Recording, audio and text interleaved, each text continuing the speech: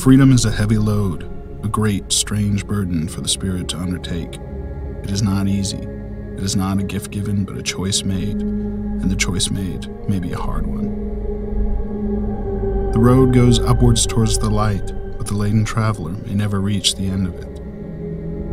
Man approaches the unattainable truth through a succession of errors. Affliction comes to us, not to make us sad but sober, not to make us sorry but wise. You will be required to do wrong no matter where you go. It is the basic condition of life to be required to violate your own identity. At some point, every creature which lives must do so. It is the ultimate shadow, the defeat of creation. This is the curse at work, the curse that feeds on all life, everywhere in the universe. The gravest error a thinking person can make is to believe that one particular version of history is absolute fact. History is recorded by a series of observers, none of whom are impartial. It is change, continuing change, inevitable change that is the dominant factor in society today. No sensible decision can be made any longer without taking into account not only the world as it is, but the world as it will be. The saddest aspect of life right now is that science gathers knowledge faster than society gathers wisdom. Each generation imagines itself to be more intelligent than the one that went before it, and wiser than the one that came after it. Man is the unnatural animal, the rebel child of nature, and more does he turn himself against the harsh and fitful hand that reared him. It doesn't matter what you do, so as long as you change something from the way it was before you touched it, into something that's like you after you take your hands away. The very concept of truth is fading out of this world, and lies will pass into history. Solitude, isolation, are painful things and beyond human endurance. For small creatures such as we, the vastness is bearable only through love.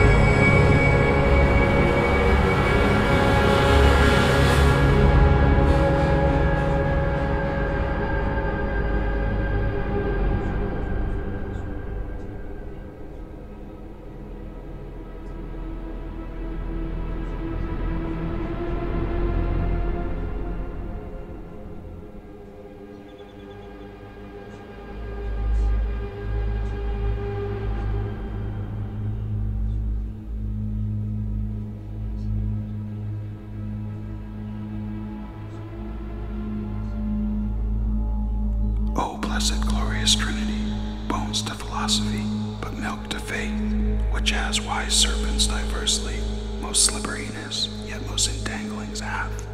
As you distinguished undistinct, by power, love, knowledge be. Give me such self-different instinct, of these let me elemented be, of power to love, to know you, unnumbered three.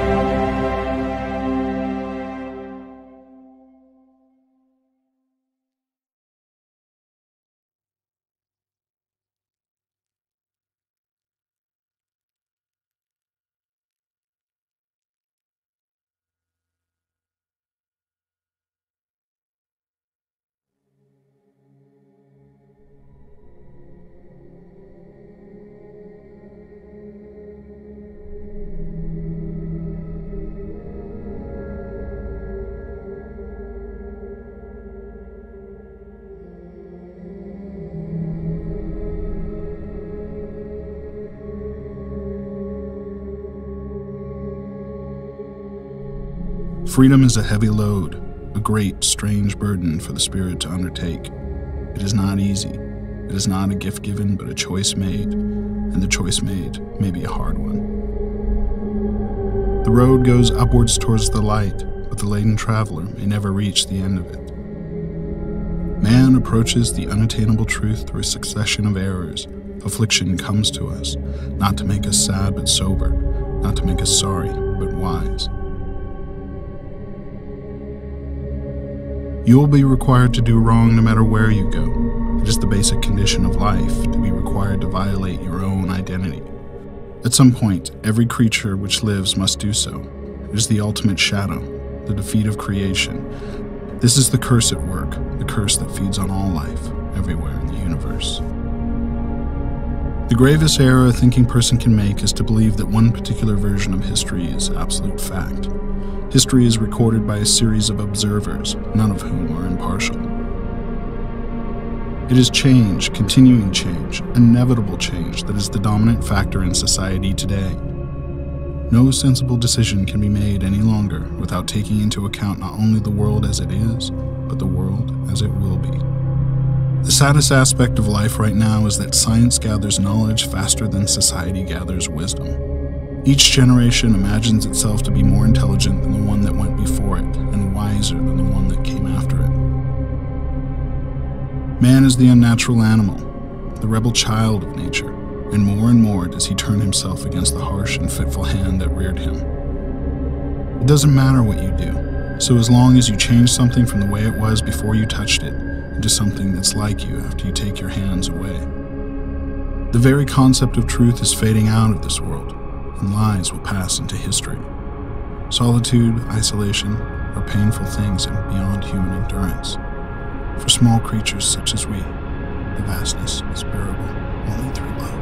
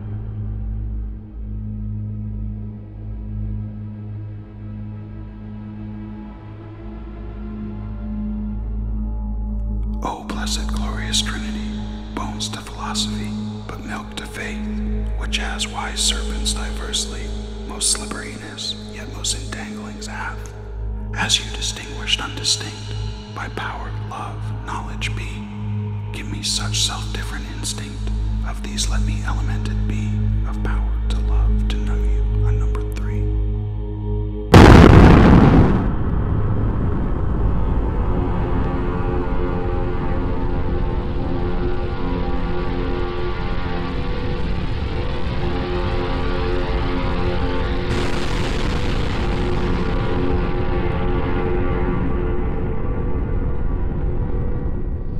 Few people laughed. Few people cried. Most people were silent. I remembered the line from the Hindu scripture, the Bhagavad Gita.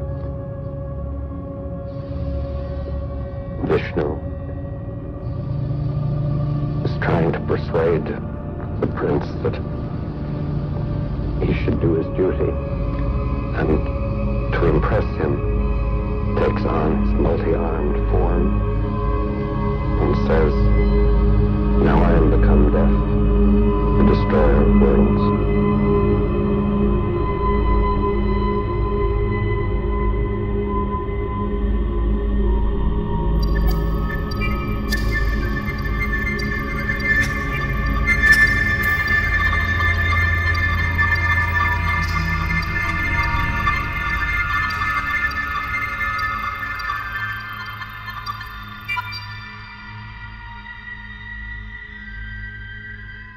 When the Trinity nuclear test was done, and Robert Oppenheimer said, "We have done this before," he was speaking from an informed perspective.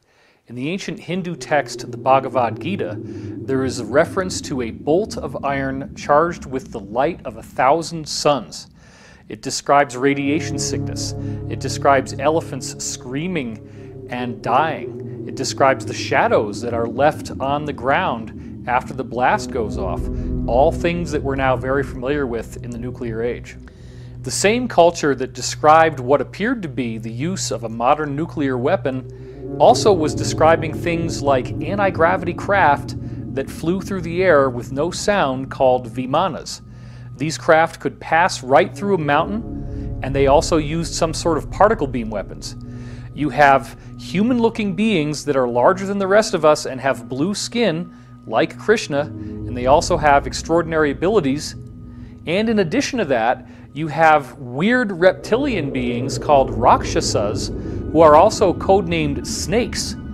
And these beings clearly appear to be of a reptilian nature. This even goes to the point that you still to this day have temples in India in which there are people called Nagas who have a human-like top, but then from the waist down they literally have a snake's body. All of this stuff takes on a much different investigative hue once we look at the fact that the actual record of what we now know a nuclear bomb looks and acts like is dutifully recorded in these Hindu scriptures. So Oppenheimer was aware that this weapon unleashed a fury unlike anything we'd ever seen before. Prior to Hiroshima and Nagasaki, the scientists were the rock stars. Thomas Edison, Alexander Graham Bell, Marconi, Tesla. These were the rock stars. These were the people who made our lives so exciting that we went from essentially a primitive situation where in order to have food preserved, we have to have an ice box where literally pieces of ice are covered with sawdust, to now we have electric refrigerators. We have electric lights so we can read at night. We have thoughts being beamed wirelessly by radio, and then eventually even pictures through television. This was so exciting. People could travel, transcontinental railroad. All these things were coming out that had never happened before. The private automobile without the need for horses. And then all of a sudden, the nuclear explosion shows that technology hit a screaming brick wall. We could not trust any longer that our toys would be the instruments of our enlightenment. They could actually be the instruments of our destruction. Loading these nuclear weapons ended up basically acting as beacons to a number of ET races in our general area. The primary energy pulse that occurs in one of these explosions sends an energy that feeds back through the fabric of space-time. All stars, all planets are connected through electromagnetic filaments. Scientists call these connections the cosmic web. It looks like a giant spider web all throughout the cosmos. When a nuclear explosion occurs, it sends a feedback through this cosmic web. This is a problem because these extraterrestrials not only communicate through this cosmic web, but they actually travel through it from star to star. Therefore, when we detonated these devices, we sent out a signal saying not only are we at a certain level of advancement, but we're not at a certain level of advancement spiritually. Oppenheimer's key quotes revealed that he did not know what the effect of the detonation of the nuclear bomb would be. When they conducted the Trinity test, they were unaware as to whether or not this explosion would create a chain reaction that could actually destroy the whole Earth. And yet they proceeded forward because they believed that this weapon was the only way they could end World War II, and thus the ends justified the means. With how potent and how powerful these technologies can be, we can never expect to be able to handle them if we operate them from a low consciousness. When you raise your individual consciousness, when you actually make the effort to become more aware of an individual, that has a mirrored effect to society. It's a law of correspondence, as above, so below. So when you become more conscious of an individual, that makes society itself raise in consciousness. And when each one of us, every single one of us, begins making ourselves more aware, society itself is going to become more aware. Multiple insiders with credible military and corporate backgrounds have said that extraterrestrial spacecraft have appeared over nuclear missile installations and have completely powered them down. First, I'd like to briefly describe the incident that I experienced in March 1967. At that time, I was a first lieutenant, U.S. Air Force, stationed at Malmstrom Air Force Base, Montana. I was trained and assigned duties as a missile launch officer for the Minuteman I intercontinental ballistic missile. We had operational control over 10 Minuteman nuclear missiles. On the evening of March 24, 1967, while my commander was on a scheduled rest break, I received the first of two phone calls. The first call was to report unidentified lighted objects flying above the facility. Well, they were hovering above the nuclear silos, and what was happening was they didn't attack the nuclear silos. All they did was shut down. Captain Robert Salas had like 8 nuclear-tipped ICBMs, and they all got shut down in rapid succession. And these systems have triple redundancy backup systems. So, and the guards up topside were with their weapons drawn with a glowing red saucer above the silo. And then the UFO then went 60 miles to the other base and shut down their nuclear missiles as well. This has happened more than once. It's happened in Brentwaters in the UK as well.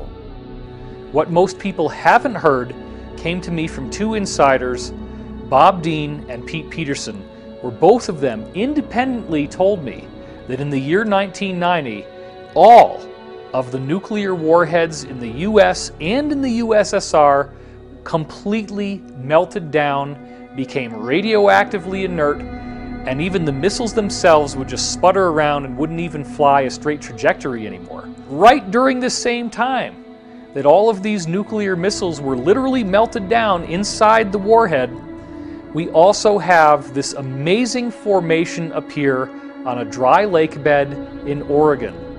The Idaho National Guard has a huge mystery on its hands, and that is our top story today. During routine photo reconnaissance missions over Oregon, RF-4 jets spotted and took photographs of a huge carving in the desert over 1,000 feet across.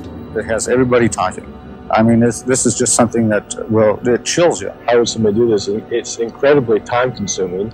A lot of expertise involved, had to take a long period of time, and maybe a lot of money. From point to point is exactly 11.5 degrees. Exactly. And the outer ones, they're exactly 23 degrees apart. Exactly. No variation. No variation. And there's something else puzzling here, something that you do not see. You do not see tire tracks, the kind of tracks that might be made by a tractor or a plow. No tire tracks and no footprints. In Oregon, I'm Walden Kirsch for NBC News. The reality is that this is the same type of thing that's being done with crop circle formations, but on an even more impressive scale, and that mark was a symbolic statement from the ETs. The mandala, remember, is supposed to be a symbol of the cosmic mind, a symbol of the Creator, the origin of the universe, the geometric nature of how everything unfolds. So they're giving us a message. They're showing us that they will make sure that we stay on track for this positive future that's been promised to us in over 35 different ancient cultures around the world. Ladies and gentlemen, the President of the United States. Good evening, my fellow Americans. In the councils of government, we must guard against the acquisition of unwarranted influence, whether sought or unsought, by the military-industrial complex. The potential for the disastrous rise of misplaced power exists and will persist. We must never let the weight of this combination endanger our liberties or democratic processes. We should take nothing for granted. Only an alert and knowledgeable citizenry can compel the proper meshing of the huge industrial and military machinery of defense with our peaceful methods and goals, so that security and liberty may prosper together.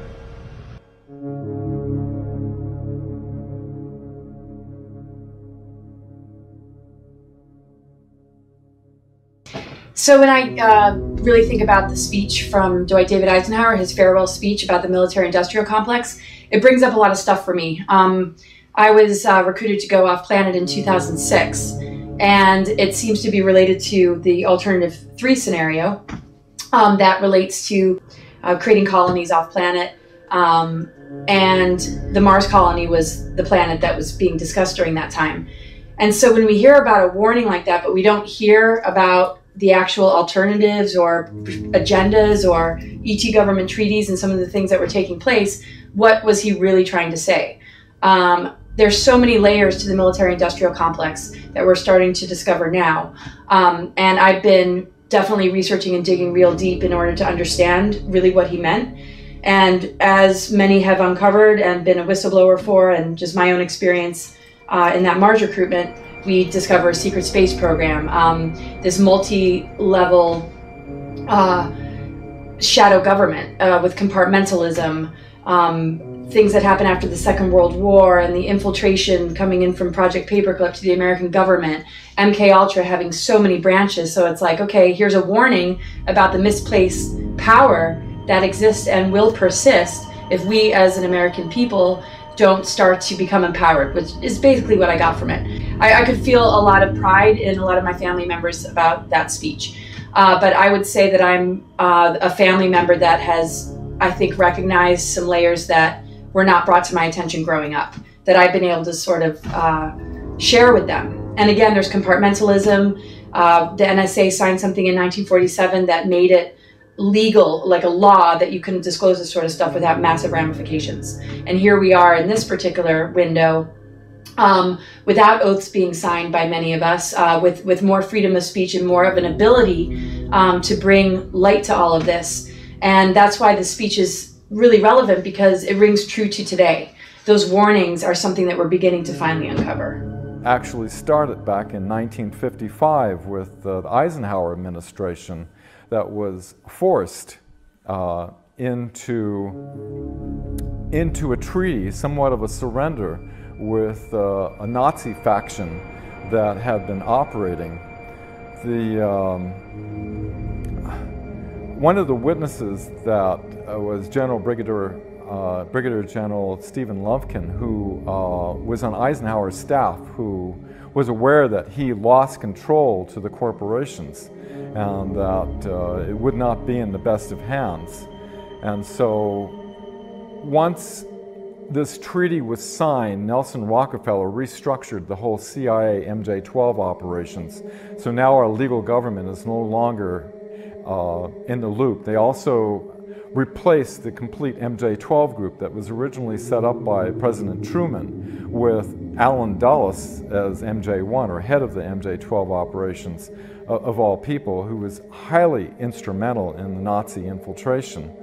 What happened was, when this happened, all of the reverse engineering operations that were Wright-Patterson Air Force Base in Ohio were moved to Area 51 and S4, where Eisenhower realized that he had lost control when he attempted to look into it. He was denied access.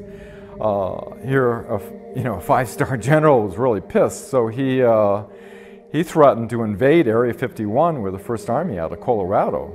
And until they allowed 2 agents to give a report of what's going on over there. And what they found was that several craft were being reverse engineered that were extraterrestrial and German origin. One of the ways that the Nazis obtained their advanced technology before World War II was through the use of a channeler called Maria Orsic.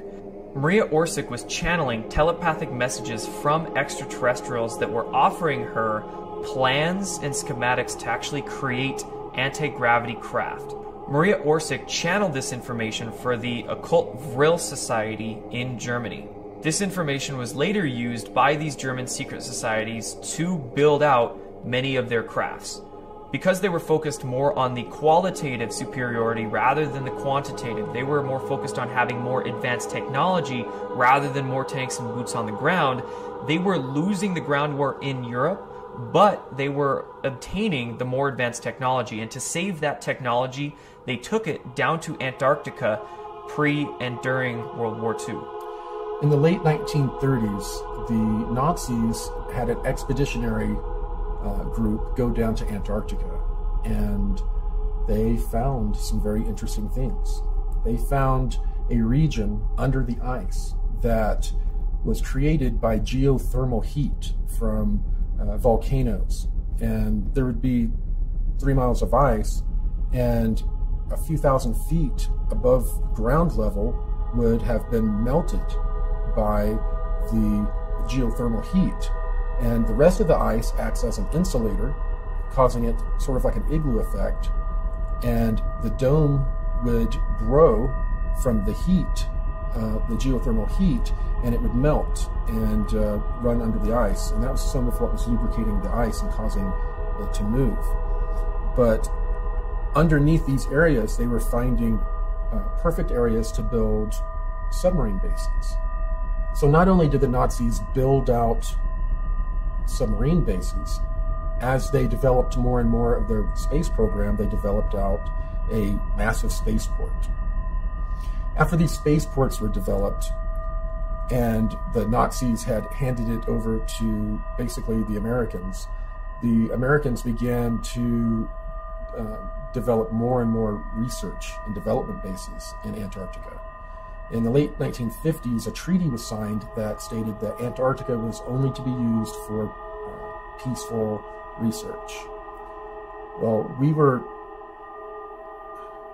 basically arriving and digging giant holes under the ice in various areas and building out these giant complexes, much like I think it was called Project Iceworm back in the 1960s, where like in Greenland, the United States Army Corps of Engineers was building out an ICBM base hidden under the ice, and it was very sophisticated. I'm told that they were very similar in when they were built and how they were built to the buildings that were built in this program. Companies that were given access to these R&D bases began to develop NBC testing, they called it, nuclear, biological, chemical testing, which in the programs usually translates into them working with clones, working with different chemical compounds to affect how people develop psychologically or physiologically. So a lot of very, very dark scientific programs began to be developed down in Antarctica, and indeed are going on to this very day. One of the biggest things that the cabal does not want us to know about are the existence of these R&D bases and all of the horrible crimes against humanity that are occurring on these R&D bases. On December 9th, 2015, William Tompkins released his epic book, Selected by Extraterrestrials. I became aware of it early in 2016, but it wasn't until he had conducted several interviews that he and I became friends and began speaking regularly. The story of William Tompkins is quite amazing. Here's a man who's 93 years old, and he gets hired right as he begins his military career in the Navy, working in a highly classified program for the United States government at the highest levels, where he was personally responsible for getting information from 23 different American spies who were embedded in the German secret space program, which apparently included bases in Antarctica. A single Navy operative went into Germany. This is like 1939. He didn't believe this, but there was very strange organizations and different research groups all over, not just Germany, but in the occupied countries too. And strangely enough, Germany was putting in production fantastic vehicles. They didn't have wings on these aircraft. They didn't have empennage or tails. They had landing gears. Some of them were triangular shaped. Some were rectangular shaped. Some were round shaped, like a saucer. And so he, being a spy for the Navy, found out all of these fantastic situations that were going on inside of Germany. And this is an important point. Instead of him going to his boss, coming back to the United States, he went directly to the Secretary of the Navy, Forrestal. Forrestal gets tapped on the shoulder. He gets told, don't select a Navy officer to head up these operatives. What? He's told to select somebody who had never been in Annapolis. Now, almost every Navy officer, whether they're a one-star or a lieutenant commander, they've all been through Annapolis to learn how to be a Navy officer. It turns out Forrestal is told that every book in the libraries, every book in the colleges, every book in the universities, every book on this planet is misinformation. It's misinformation. So, which is initiated by the Draco reptilians as far back as 6,000 years ago. The reptilians really came into control and started to be able to manipulate what was going on the face of the planet about 6,000 to 7,000 years ago. It is true that they have different masking technologies to be able to be in a room and look like a human, but usually they're in underground bases in various places on the globe, as well as in a huge area in Antarctica. The southeast region has a large number of underground caverns that are kept extremely warm, too warm for humans, by geothermal heat. It's a perfect place for all of these colonies that the reptilians have. They're basically cities, huge cities with millions of them. So, the Secretary of the Navy selects Rick Obata. He's not even an American. He comes over here with his family. He goes to school here. He goes to the second year in high school. He leaves school. He joins the Navy as a third-class seaman, works his way up in the Navy. Now he's a commander. Okay? That commander is selected by the Secretary of the Navy to head up all of these operatives, to go back into Germany and find out what's going on. Because that individual had never had misinformation given to him about every technical field on the planet. Everything we learn in the establishment-controlled education systems is specifically designed to program our minds away from the truth. Physics is wrong. Medicine is wrong. History is wrong. Everything we are taught in textbooks is mainly wrong. And this is done purposefully so we don't understand how to move our bodies, how to feed our bodies, what really happened in the past, what technology can really do these days. All of these things, if we learn them, would help us empower ourselves, would help us actually understand what's really going on with our reality. Now, if you were to go to San Diego and look over at North Island you're going to see a tall building like this. There's a small office in the top of that building, which is a secret office for the Admiral. This is where the operatives come to.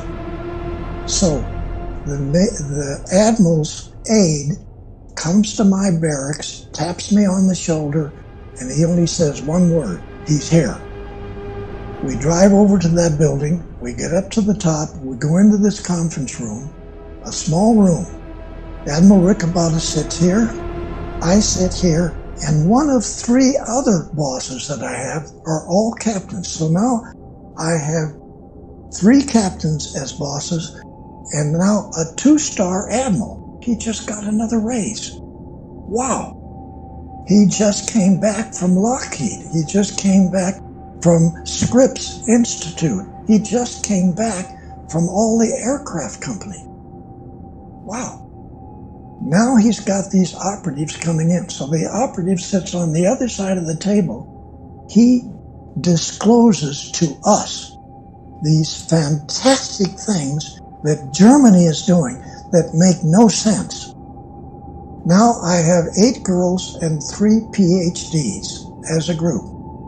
We put together a package from what the operative brings back. Some of it is photographs. Once in a while, it's a manual, hardly any manual. A couple of manuals were not even in English, German, or any other language. They were extraterrestrial hieroglyphics. You see all of this stuff. You hear it. You understand what the Germans are doing. They didn't just get documents from the extraterrestrials. They got brand spanking new space vehicles. Here's one. Here's another one. They brought these. They take you inside. They show you how to drive it. So they put me in a secret laboratory, which is designing not flying wings like Northrop does, okay? These are just a fuselage with no wings and no tail. Half airplane, half spaceships. This is what Northrop was designing. Our first spaceships are U.S. Navy attack class submarines. We put together programs that went all the way out into the galaxy, not just this galaxy. The military-industrial complex, back when they were testing a lot of the technology that they had received from the Nazis after World War II, as well as from ETs, when they were doing proof of concept testing, they had attached this technology to a regular submarine, and then they flew it out of our atmosphere. That was the first time that they were really able to fly a vessel out of our atmosphere using electrogravitic technology. The reason that they used a submarine was, of course, because they were self-enclosed. The crews that served on them were used to serving 6 months or more away from home, having all of their supplies with them, and they had the psychology of being able to handle those tight quarters for such a long time. The technology developed to a point to where they developed the finances, this financial schemes, to begin to build out fleets of these long cigar-shaped craft. Some of them were kilometer long or longer, and they could make them longer by putting in sections. And the sections were modular, just like in modern submarines. They could take apart the fuselage and pull out sections.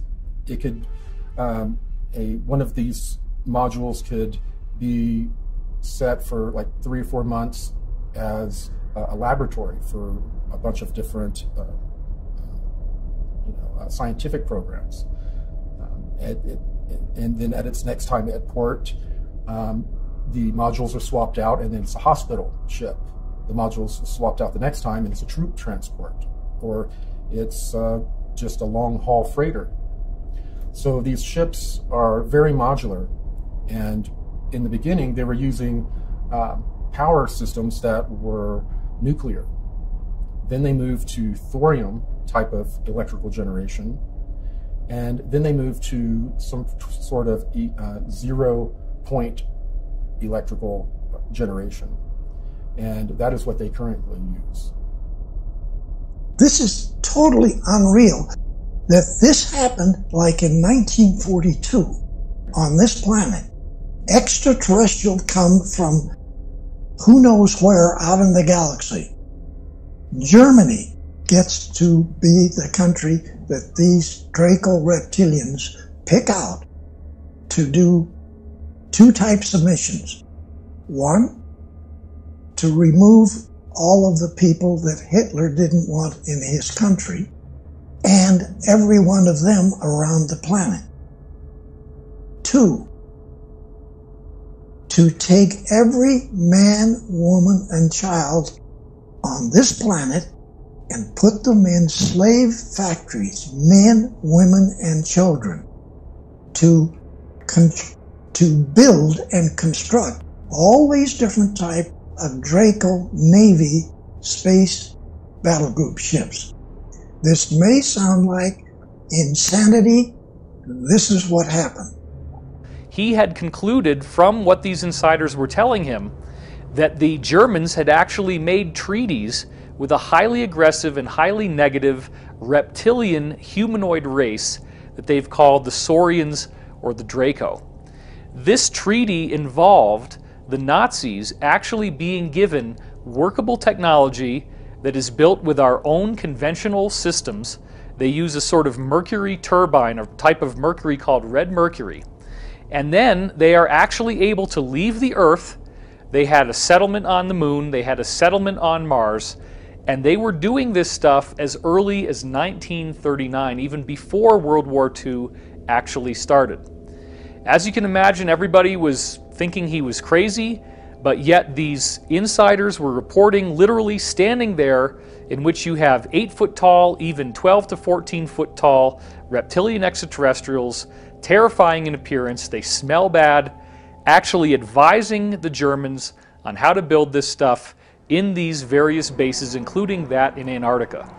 Operation High Jump was an operation commissioned in 1947 that was led by Admiral Richard Byrd.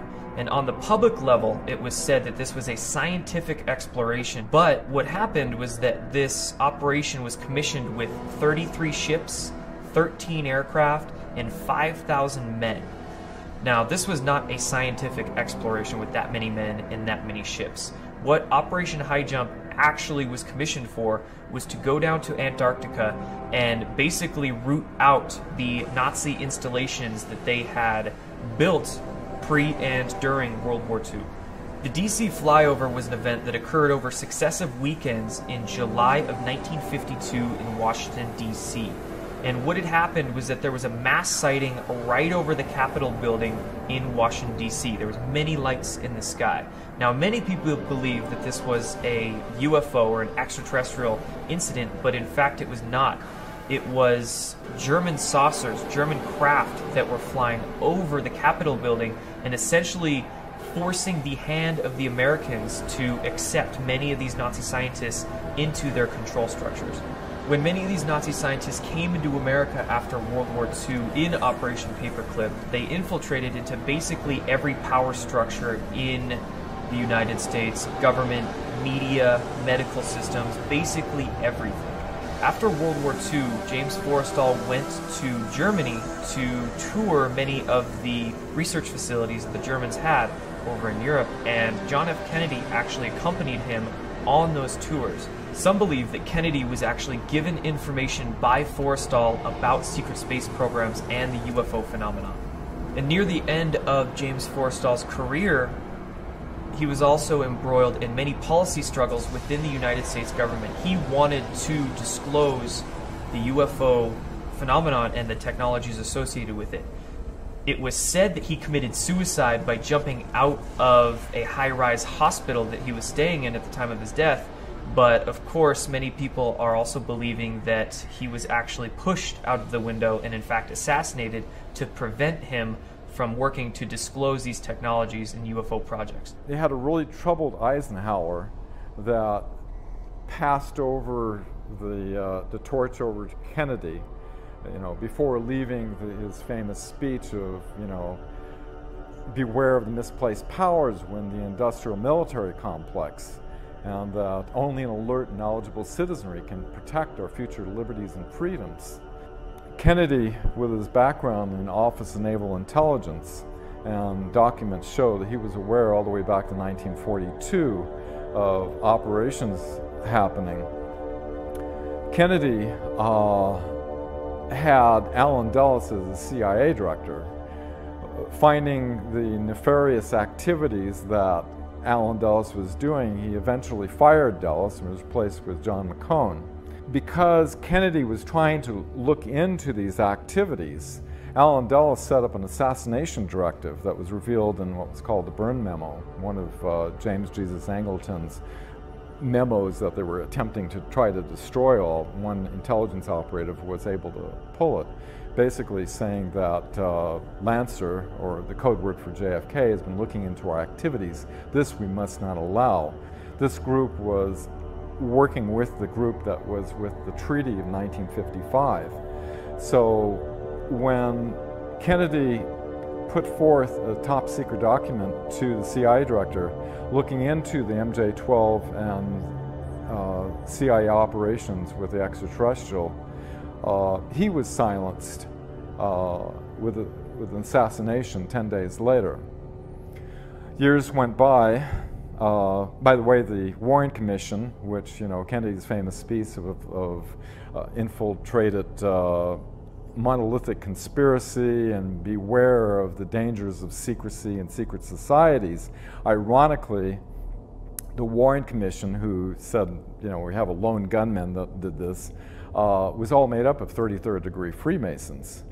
And afterward, the CIA put out a memorandum to its operatives to use the term conspiracy theorists for anybody questioning, and it's used today as a common ploy to discredit people who are questioning the situation. The closest we ever came to having technologies and the existence of non-terrestrials go public was actually in 1962-63. I am told through Alliance sources that President Kennedy was indeed going to make some announcements, and also make announcements that he was going to take drastic steps against some of these secret societies that were running the planet. Therefore, they worked through the CIA to have him eliminated. When he was eliminated in a very public way, the cabal came into power in a very public way.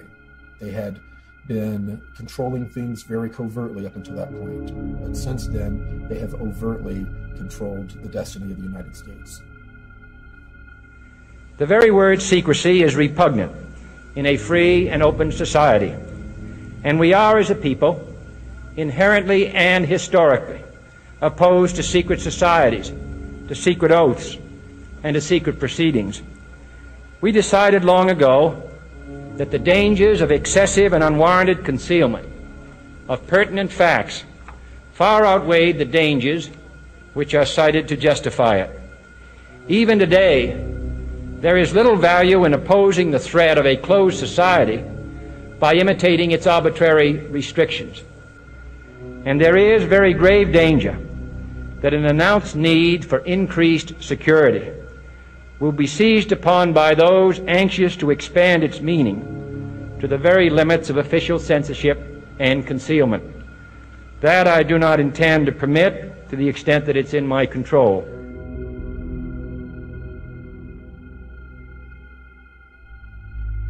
You were both in Skull and Bones, the secret society. It's so secret we can't talk about it. What does that mean for America? The conspiracy theorists are going to go wild. I'm sure they are. I don't know. I haven't seen the web. Number 322? Bush, were you in the same secret society? That's all right. Let me answer this question. Excuse me, what are you arresting me for? Whoa, whoa, whoa, whoa. Is anybody watching?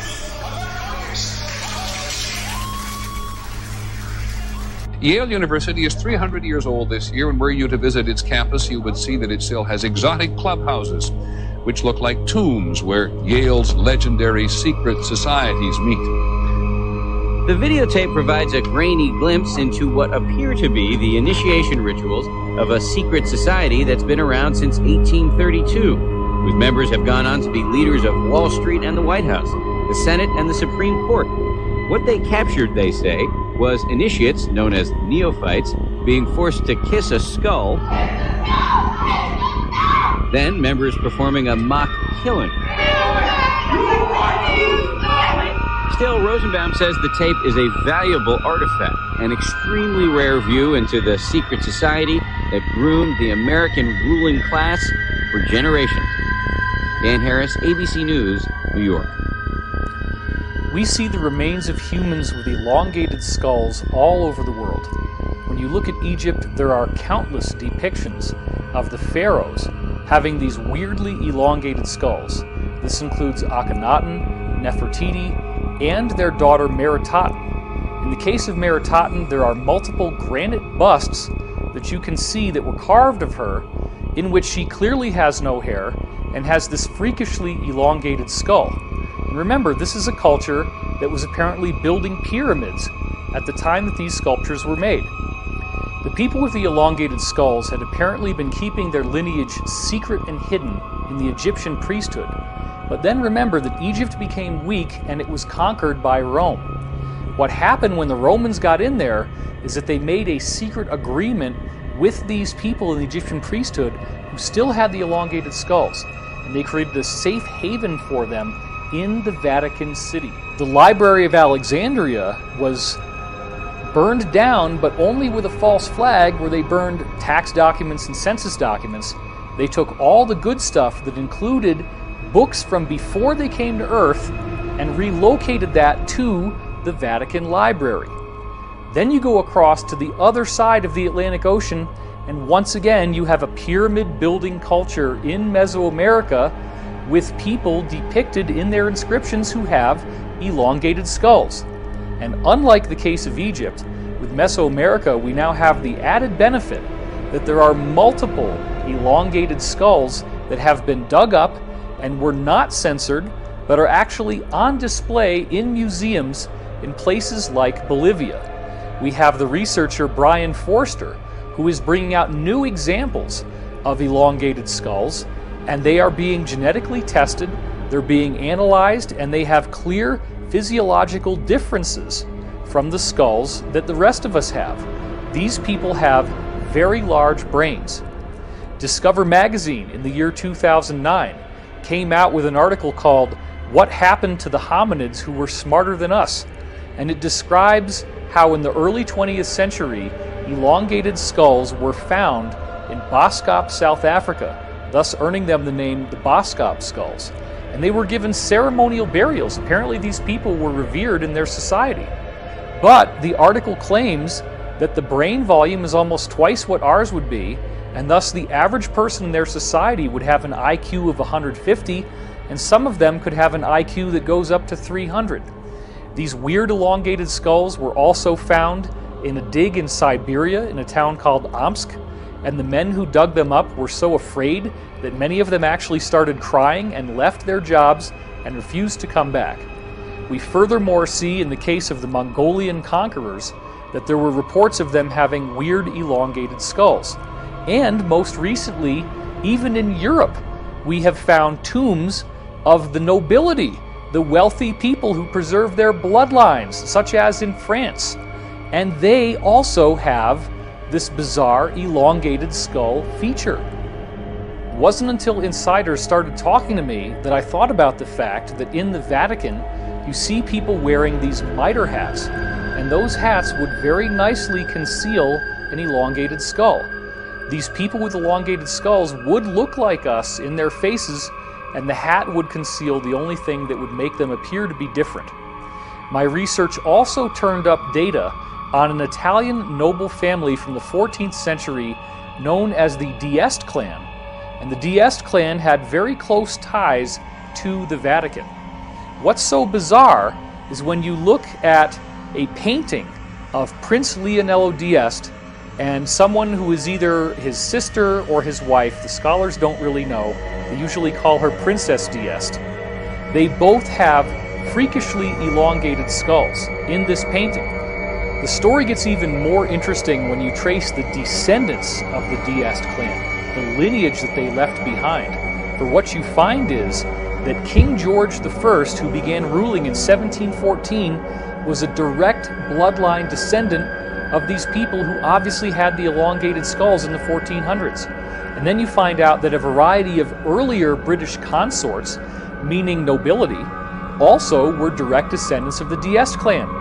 Then it gets even more outrageous when you discover that the royal families of Norway, Sweden, Spain, and Denmark are all descendants of the same elongated skull Diaz clan.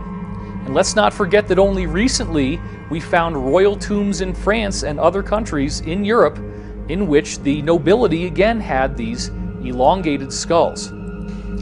And if you think this only has to do with divine right of kings and European nobility, you would be wrong. In 1988, an article in the New York Times traced fully 13 out of all of the 40 US presidents at the time as having a direct bloodline connection to European nobility. In 2012, a 12-year-old girl named Brigitte d'Avignon actually did a much more complex genealogical study of the US presidents using the power of the internet and computers. On the School Watch tonight, the story of a 7th grader from Salinas who claims to have made a major discovery about President Obama. She and her grandfather say that President Obama is related to all but one US president. And she found that 42 out of 43 US presidents all had a common ancestor in King John I from England. And this is not just any old king, this is the guy who actually chartered the Magna Carta, which became the defining element that turned into the British Constitution. D'Avignon says she spent countless hours on the internet over the summer researching the lineage of our presidents, a project that started with her trying to trace her own family tree. But I'm the first historian to do all the presidents. So that's almost all of the US presidents that we've ever had. The bottom line is these people are tracking their lineage, they're tracking their bloodline, and they're making sure that their own people get steered into the positions of the highest power and influence worldwide, including the United States of America. Within secret societies, there can be both good and bad people, white hats and black hats. So many of these secret societies are, of course, involved in very dark practices.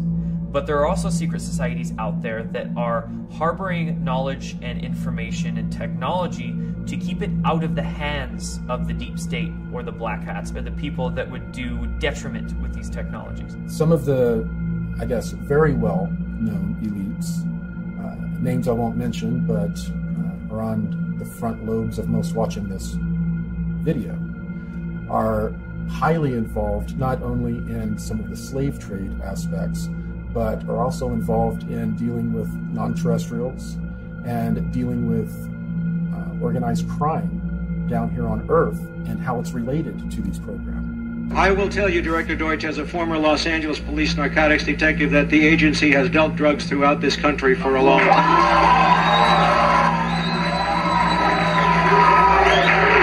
Director Deutsch, I will refer you to 3 specific agency operations known as Amadeus, Pegasus, and Watchtower. I have Watchtower documents heavily redacted by the agency.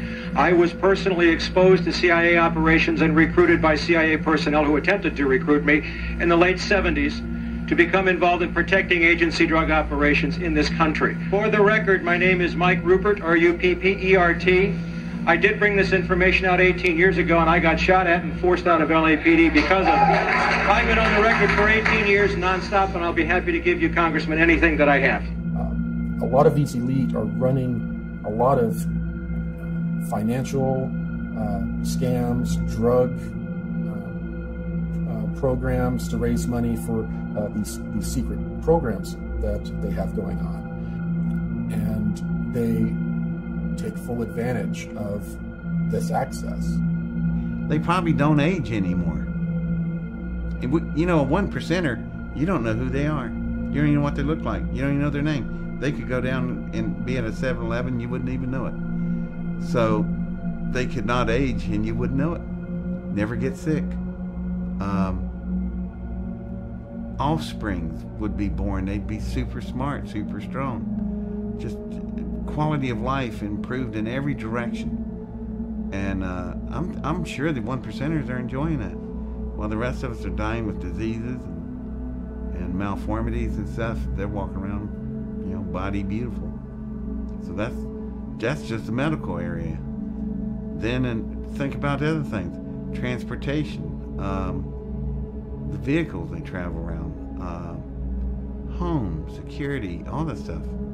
Just, you know, it'd be like somebody in modern suburbia looking at a man in a cave. We're the men in the cave. What very often occurs is that an elite will get to a very old, ripe age, or they will die, or they will die in some sort of an accident, publicly. Privately, they are taken, and depending on their level, they are either age regressed or they have their consciousness basically downloaded into a clone that is an exact duplicate of them. They then disappear from the public eye forever and go into these programs or go into retirement. This is something that pops up a lot in the programs, and everyone that is served deeply knows that the elite have access, and many of them never really die. What the deep state or the cabal or the New World Order is a small group of very powerful but very psychopathic individuals that have acquired a lot of money, a lot of technology, and a lot of information over the course of centuries. Definitely your politicians, the older ones, the one that are chair people that command the power, 1%ers, chairman of the boards, those people, that's they. That's ones we never know their names, don't know their faces, and they control all the power. The more you get involved in these societies, the deeper and deeper you go, the more compromised you become. You start to learn more and more of the secret teachings. You have to work really hard for the knowledge. It can take years of time. You keep accessing higher and higher levels of rank, and they keep dropping these little seeds in as you go on. Seeds that start to blossom in your mind and make you think differently. Ultimately, if you go far enough down this road, you will be invited to participate in things like pedophilia and human sacrifice. And if you don't do it, it's the offer you can't refuse. They may actually even kill you. Once you partake in these activities, whether you like them or not, they now have leverage they can use against you. If you ever dare to speak out against this group, they have photographs, they have films, they have the footage that can absolutely ruin your life. Deze mensen, de meeste daarvan, hadden een Luciferiaans geloof. En dan kan iedereen zeggen, ja, geloof bestaat niet en God bestaat niet, alles bestaat niet. Nou, voor die mensen was het de waarheid en de werkelijkheid. Hun diende dus iets onstoffelijks. Hun diende wat zij noemden Lucifer. En ik kwam dus ook in die kringen. Alleen ik lachte erom, want het waren voor mij gewoon klanten.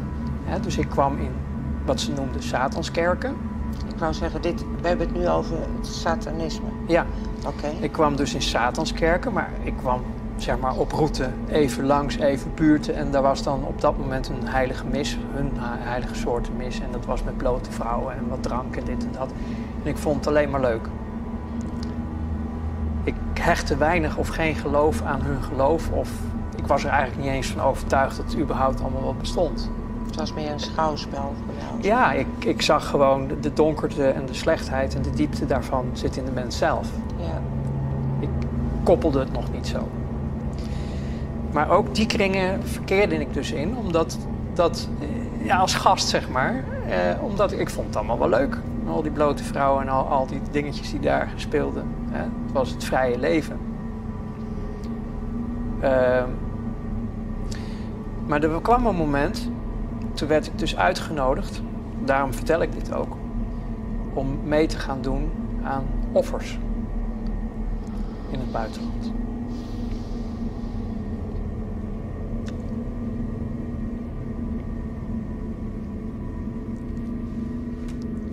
Dat was het breekpunt. Kinderen. Oké. Dat werd je gevraagd. Ja, ik kon het niet.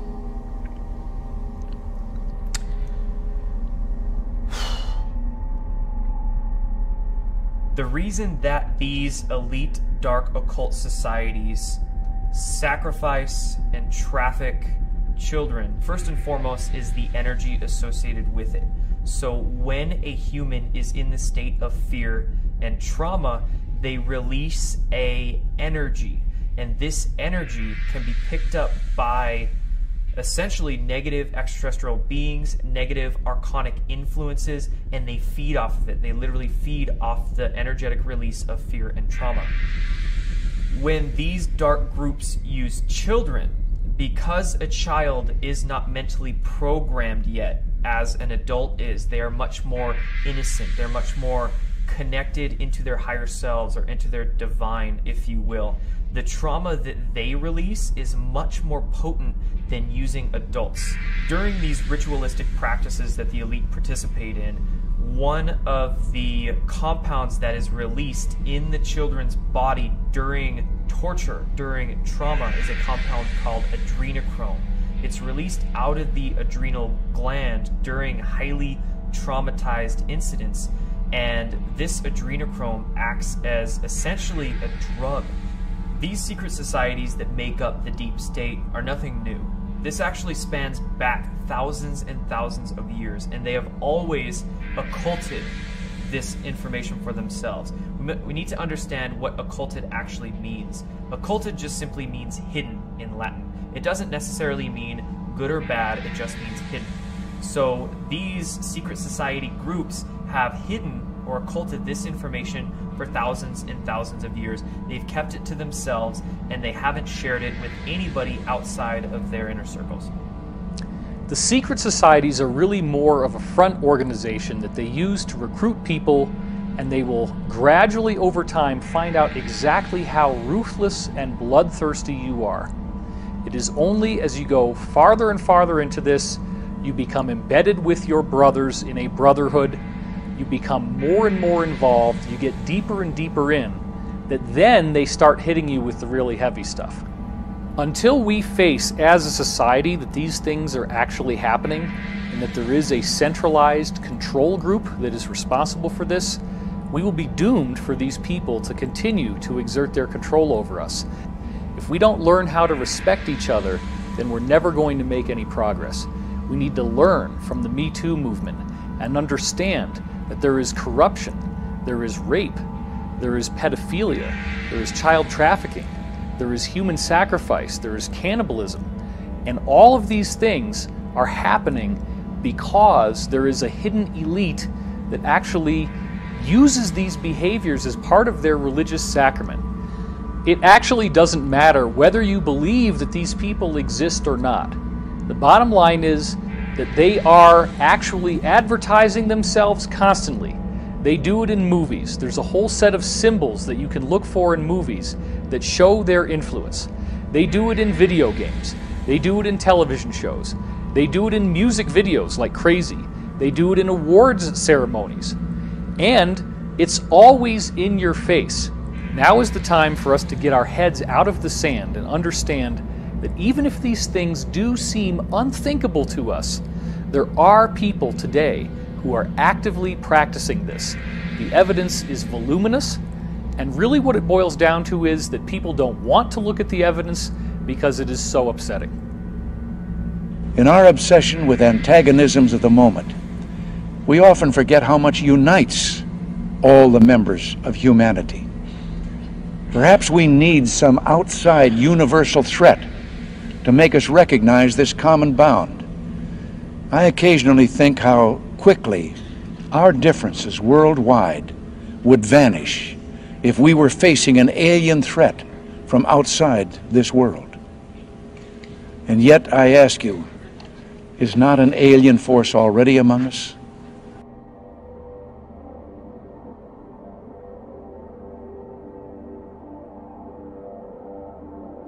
Solar Warden went active 1980, 1981. It was funded in large part by SDI through President Reagan, though that money was funneled off in many different programs. Solar Warden was developed to do exactly what its namesake says, to police our solar system. We were now able, we had the technology to prevent these interloper ET races from coming into our solar system, grabbing our people and leaving. We could now stop them. So, Solar Warden was developed and began to do its job of policing the solar system. At the same time, we had the Interplanetary Corporate Conglomerate, which is made up of all of these military-industrial complex corporations. We have all of these other programs that are developing technology at the same time and are developing much, much more advanced technologies. So advanced, in fact, that there are ET races that come here to trade for our technology. Corey Good is the one insider I found whose testimony ties all of these different threads together. I've heard Corey have knowledge of something that each of the different other insiders I've spoken to had said to me in the past. Nobody else had ever done that before, and that was fascinating because I had not put this information online. The information was proprietary. It was things that I'd heard over the course of conversations that could have gone on for many, many dozens of hours over time, spreading across about 20 years worth of my own past history. I think they chose children for these MyLab programs in several different ways. They had to profile them. They definitely used standardized testing and a few other ways to identify whether they had a skill or a talent that they needed. Then they would check out their family life. They preferred children from broken homes or from homes that were not harmonious because the children are used to getting smacked around, they're used to stressful environments, and the parents were not always as attentive as other parents. Therefore, the children were able to handle a lot more stress, and the parents may not notice, certain behavior in the kids. Well, I guess you would say a typical day, if there is a typical day in the life of a MyLab, would be your parents dropping you off at school, just like any other day, and except that day, you're pulled aside and told you're going to go on a field trip. You're in a special education class or an accelerated learning class, you're special. You're being taken off campus to go, look at dinosaurs. Well, you are taken, put in a van. Usually a person is driving that is military looking, sometimes in uniform. They would then drive us for a little over an hour to Carswell Air Force Base. We parked inside this hangar that was a motor pool, and we walked to the back, and there was an elevator. And the elevator went down quite a ways. And when we came out, we were underground in a Cold War era type bunker.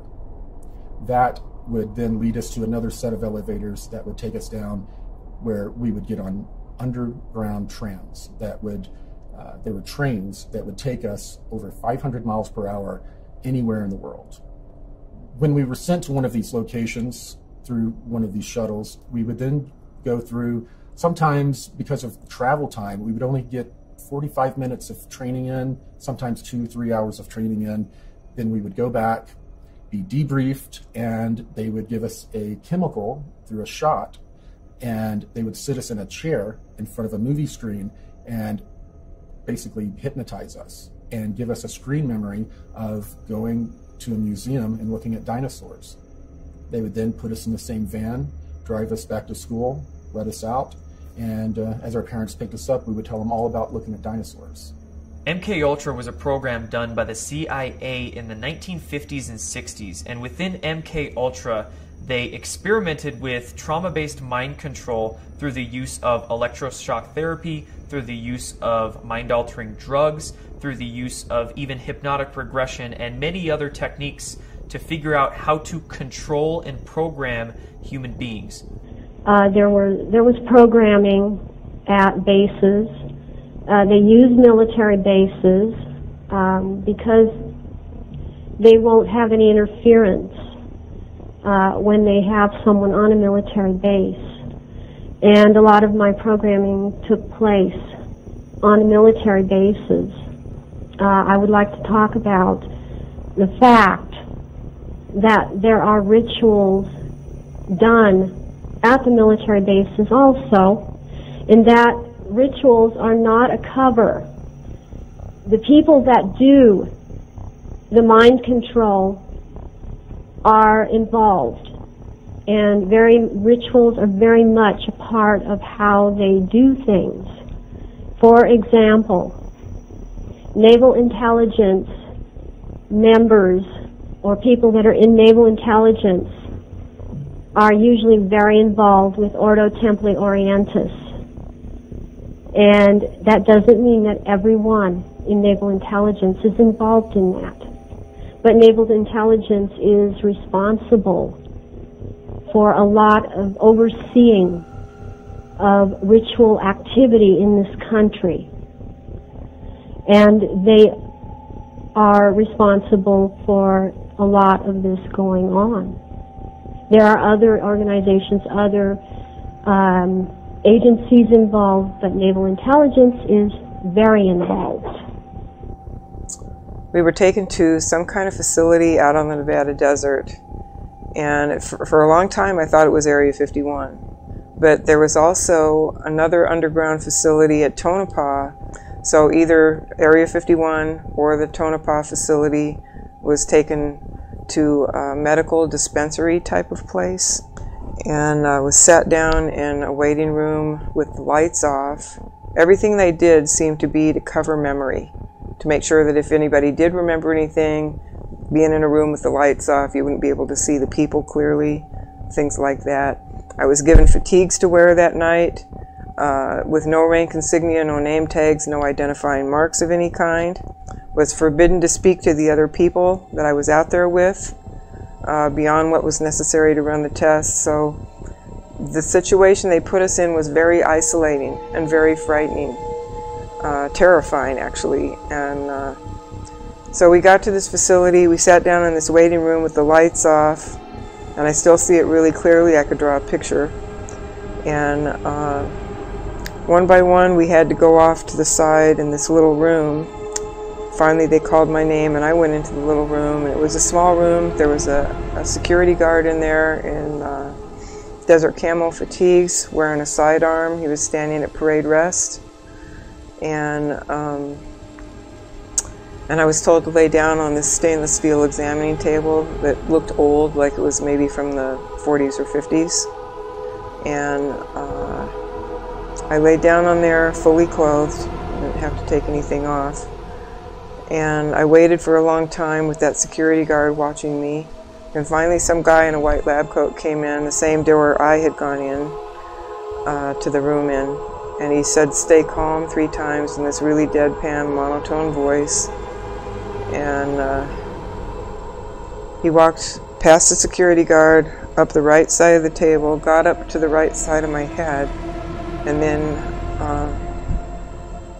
he had a hypodermic needle hidden in the sleeve of his lab coat, and he injected me in the side of the neck right here. And whatever the chemical was went straight to my brain. And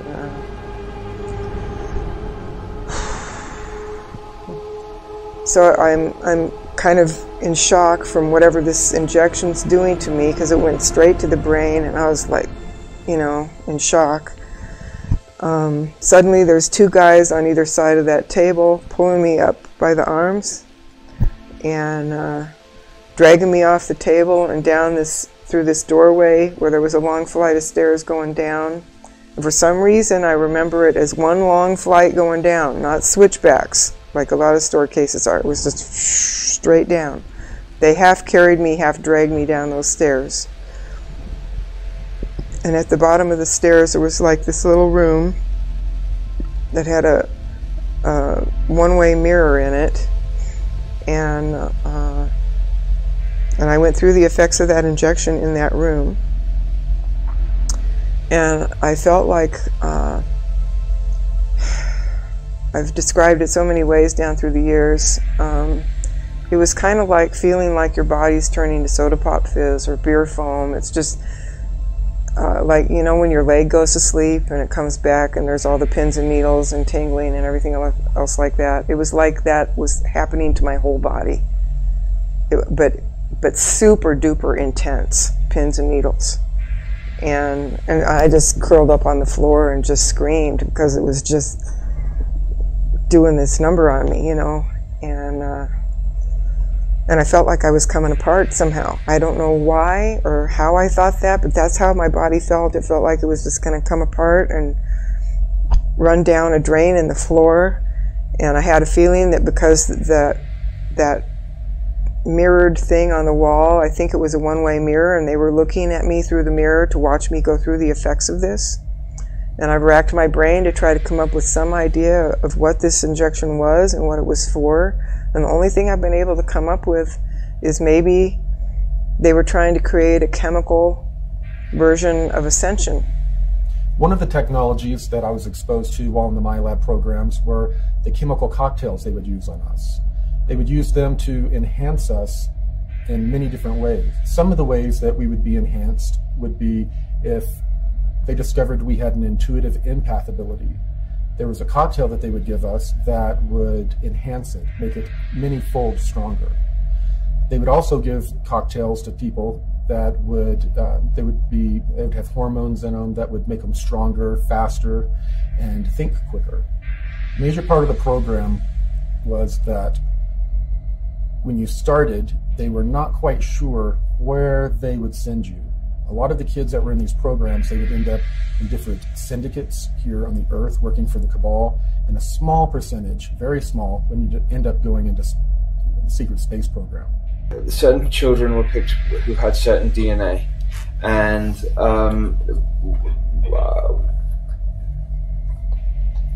I was connected with that. And what they did was, when we were like 5 and 6 years old, they took us there, and they trained us, and we did we learned and we trained and we did all sorts of operations when we were there. Now, when I was 5 years old, my parents moved to Los Angeles at the time, out of the blue, and I was living on Sepulveda Boulevard, and the Mars jump rooms for children were on at 999 Sepulveda Boulevard. I now know. So and I didn't know. So I had these memories before I knew that this particular information about these Mars jump rooms on Sepulveda Boulevard. It was a lot of training. So say from 5 years old to 25 years old was spent there, and I know some of the people now who are back here. But what they did then at the end of the Mars, at the end of that thing, is they used age regression technology, brought us back to 5 years old, and then placed us exactly back to where we were. The reason so few went into the secret space program was that most of the participants, almost all of the participants, are pulled from various military branches. They bring people in to the military, send them through training, testing, find out where their skills lean, and if they have the fortitude for this type of mission, and then they're invited in or drafted in, and they'll serve a 20-year term. And this is referred to as a 20 and back. And after that 20 years, they're actually age regressed and regressed back in time using the technology that was handed to us by non-terrestrials. And then they were buttoned up in time and placed back in their life. And then they finish out the rest of their military term and then return to civilian life, having no memory of serving in the secret space program. The whole point of regressing people back in time after serving in the 20 and back and wiping their memory has to do with a deal that was made with an extraterrestrial group that gave us that technology. There's a Nordic group that are engaged in a time and space battle with a reptilian group. This battle's gone on for many thousands of years. When delving into this research, some people formulate ideas that there's only good extraterrestrials here or there's only bad extraterrestrials here. But we need to understand that the law of polarity is universal. There's both good or benevolent extraterrestrials here to help us, and there's negative extraterrestrials here to essentially feed off of us and traumatize us into a state of fear. These negative extraterrestrial species involve some gray species. They also involve many reptilian species and many non-physical archonic entities that can also remotely influence and utilize much of that fear energy and traumatized energy that we release. Towards the end of my training, it started to become pretty clear that I had done very well in the intuitive empath training. I'd done very well in the rest of the general training that I was given. And I was starting to be introduced to non-terrestrial beings. So it became very obvious that I was going to be interacting with non-terrestrials, and I assumed it was going to be in an off-world environment. Little did I know that I was going to be drafted in this program when I was 16 years old. And it was during my Christmas break, between the age of 16 and 17 years old. I turned 17 in February. I was taken from my room. I was then taken to Carswell Air Force Base. I was then transported to the moon, where I sat and signed a bunch of papers that were non-disclosures, were just a big stack of papers signing my life away when I wasn't even 17 years old yet. The Lunar Operations Command is a moon base, and it was built out originally by the Germans in the late 1930s, early 1940s. While they were building this complex, they had utilized an ancient alien building that was not too terribly far away. They had found a bunch of these buildings on the moon, and they had found one of the buildings that they were able to patch up with some of the concrete they made from the local regolith. They then were able to pressurize it and use it as a base of operations while they built out the Lunar Operation Command. After a number of years, and after Operation Paperclip, it served its purpose and integrated the Nazis into the military-industrial complex, the LOC was handed over to the Americans. When approaching the moon from Earth in an electrogravitic craft, you will find the moon will be at a distance, and then it will grow very quickly in front of you. And then the next thing you know, you are above the surface. You will then fly in the electrogravitic craft at breakneck speeds, except you don't feel inertia. You find yourself hugging maybe 90 feet, 300 feet above the lunar surface, going at incredible speeds until you reach a crater. And then you find yourself orbiting a crater. The person piloting the craft radios in requesting permission to land. You don't see anywhere to land. All of a sudden, a little haze kind of occurs, and then there's a base. It's the Lunar Operation Command. And as you fly down and over, there is a control tower where they control the air traffic. As you fly around this base to make your final approach, you see a secondary crater. And as you fly down into that crater, it's fairly deep, and you end up popping out into a lava tube section where you immediately see a giant building built into the middle of that lava tube that blocks it. And it's built kind of like the shape of a bell. And it looks like the outside of a battleship almost, the way it's built. You then fly in and land in the bay, and you're now at the Lunar Operation Command.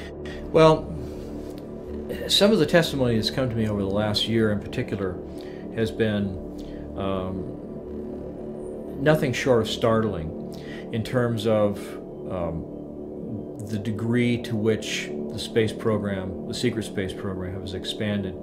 I've talked to people who have said that there is and has been an ongoing extrasolar planetary colonization program that's been going on for decades and decades. I mean, to the point where one of the people who had actually gone, and this was the claim that he made, that he was on a warp-capable spacecraft that went from here to the edge of the Andromeda Galaxy in 20 minutes, and that when they got there, they located at least 8 Earth-like planets in some of the star systems along the edge of the galaxy, and 8 of those planets had human life on them. They were Earth-sized planets with sun-like stars similar to our sun, at approximately the same distances. They wound up using some kind of radio telemetry sensors to determine which ones were broadcasting in conventional radio and television signals. They found 2 planets like that, 2 of which were speaking English. And the minute I heard this, I thought, well, this is complete baloney, or this system, this whole program has been going on for a lot longer than anybody would have dreamed. But he described seeing cities and roads and cars and people and conventional clothing speaking English. And there's only one way that that's possible, I mean, other than parallel universe type of scenario, and that is that the program's been going on for much, much longer. Right after about the 6-year mark in my 20 and back experience, I found out some very disturbing details that no one on the ship knew about. And, well, almost no one. I was approached by a petty officer Wheeler, someone who I honestly had a crush on, and she used that to her advantage. She needed me and an engineer to help her get into a room, a restricted room, and look into some pods. She wanted to know what was in those pods. She had a bad feeling. Well, we helped her get in, and I was standing watch. She and the engineer opened up one of the pods, and they were cryogenic chambers, and they were full of people that had basically looked like they'd been filleted and cleaned and sent to the market. While I saw this a little bit from a distance, gas was escaping from this pod, and it overcame the petty officer and the engineer, and they collapsed. And as I was turning to run through the door I was watching through, I collapsed. After I came to in the sick bay, they had explained that the 2 others had died in the accident, and that I was being held for debriefing. I was then debriefed, told not to repeat the information to anyone else. If I wasn't a valuable intuitive empath, my fate would have been much different. So they sent me back to my regular duties and told me that from time to time I was going to be pulled over to work on a different deck on a different project. And this project was basically a galactic slave trade.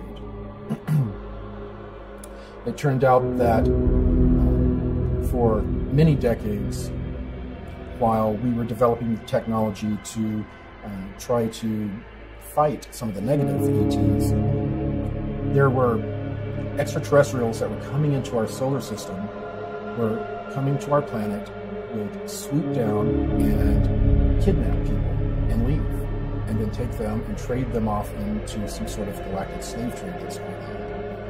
After a while, the benevolent powers that be decided, you know what, this is a commodity. If we start calling our own people and trading them off to these extraterrestrials, we can get trinkets, we can get technology, we can get biologicals, and that's what happened. They would trade human beings for biological samples, much like what Emery Smith would end up receiving in his lab and doing different experiments on. And they would also get technology, and they would trade the humans off. The humans would go off to be used in any number of ways.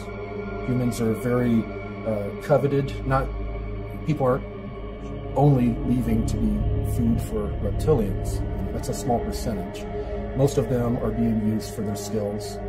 Humans are very well known for our engineering, our creativity, our ability to bring things from our mind and create them and engineer them. And strangely enough, we are coveted and used in that fashion. So the Cabal group has been basically utilizing human beings as a resource. So as little groups of people from all of these different programs started to join and work very quietly and secretly to not only find out the full truth of what was going on, but find a way to combat it. The SSP Alliance is a very small fraction of the overall secret space program or secret space programs, under 1%. So the only technology that they have is what they brought with them when they defected. It is a ragtag group that is doing their best to bring full disclosure to humanity. They don't want a slow, protracted disclosure. They want all of these technologies given to all of humanity at once, not to any one group, any one country, to everyone at once. And that is what the Secret Space Program Alliance has been working for. The collective story that these insiders have shared with me is much bigger than where the UFO community had been going up until then, and thus it has utterly revolutionized the whole basic discussion of what everyone is now talking about. Whether they agree with it or not, everyone has had to deal with the concept of the secret space program.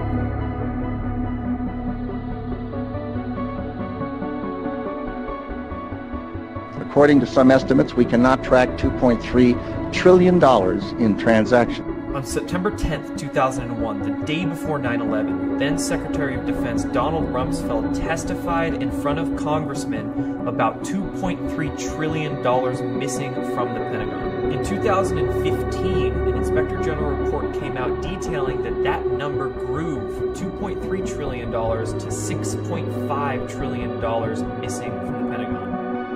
This money is going into unacknowledged projects both above our heads and below ground, into deep underground military bases and secret space programs with technology far beyond what many of us can even realize. Our black budget, for instance, garners $1.023 trillion every 2 years. It's over $500 billion a year.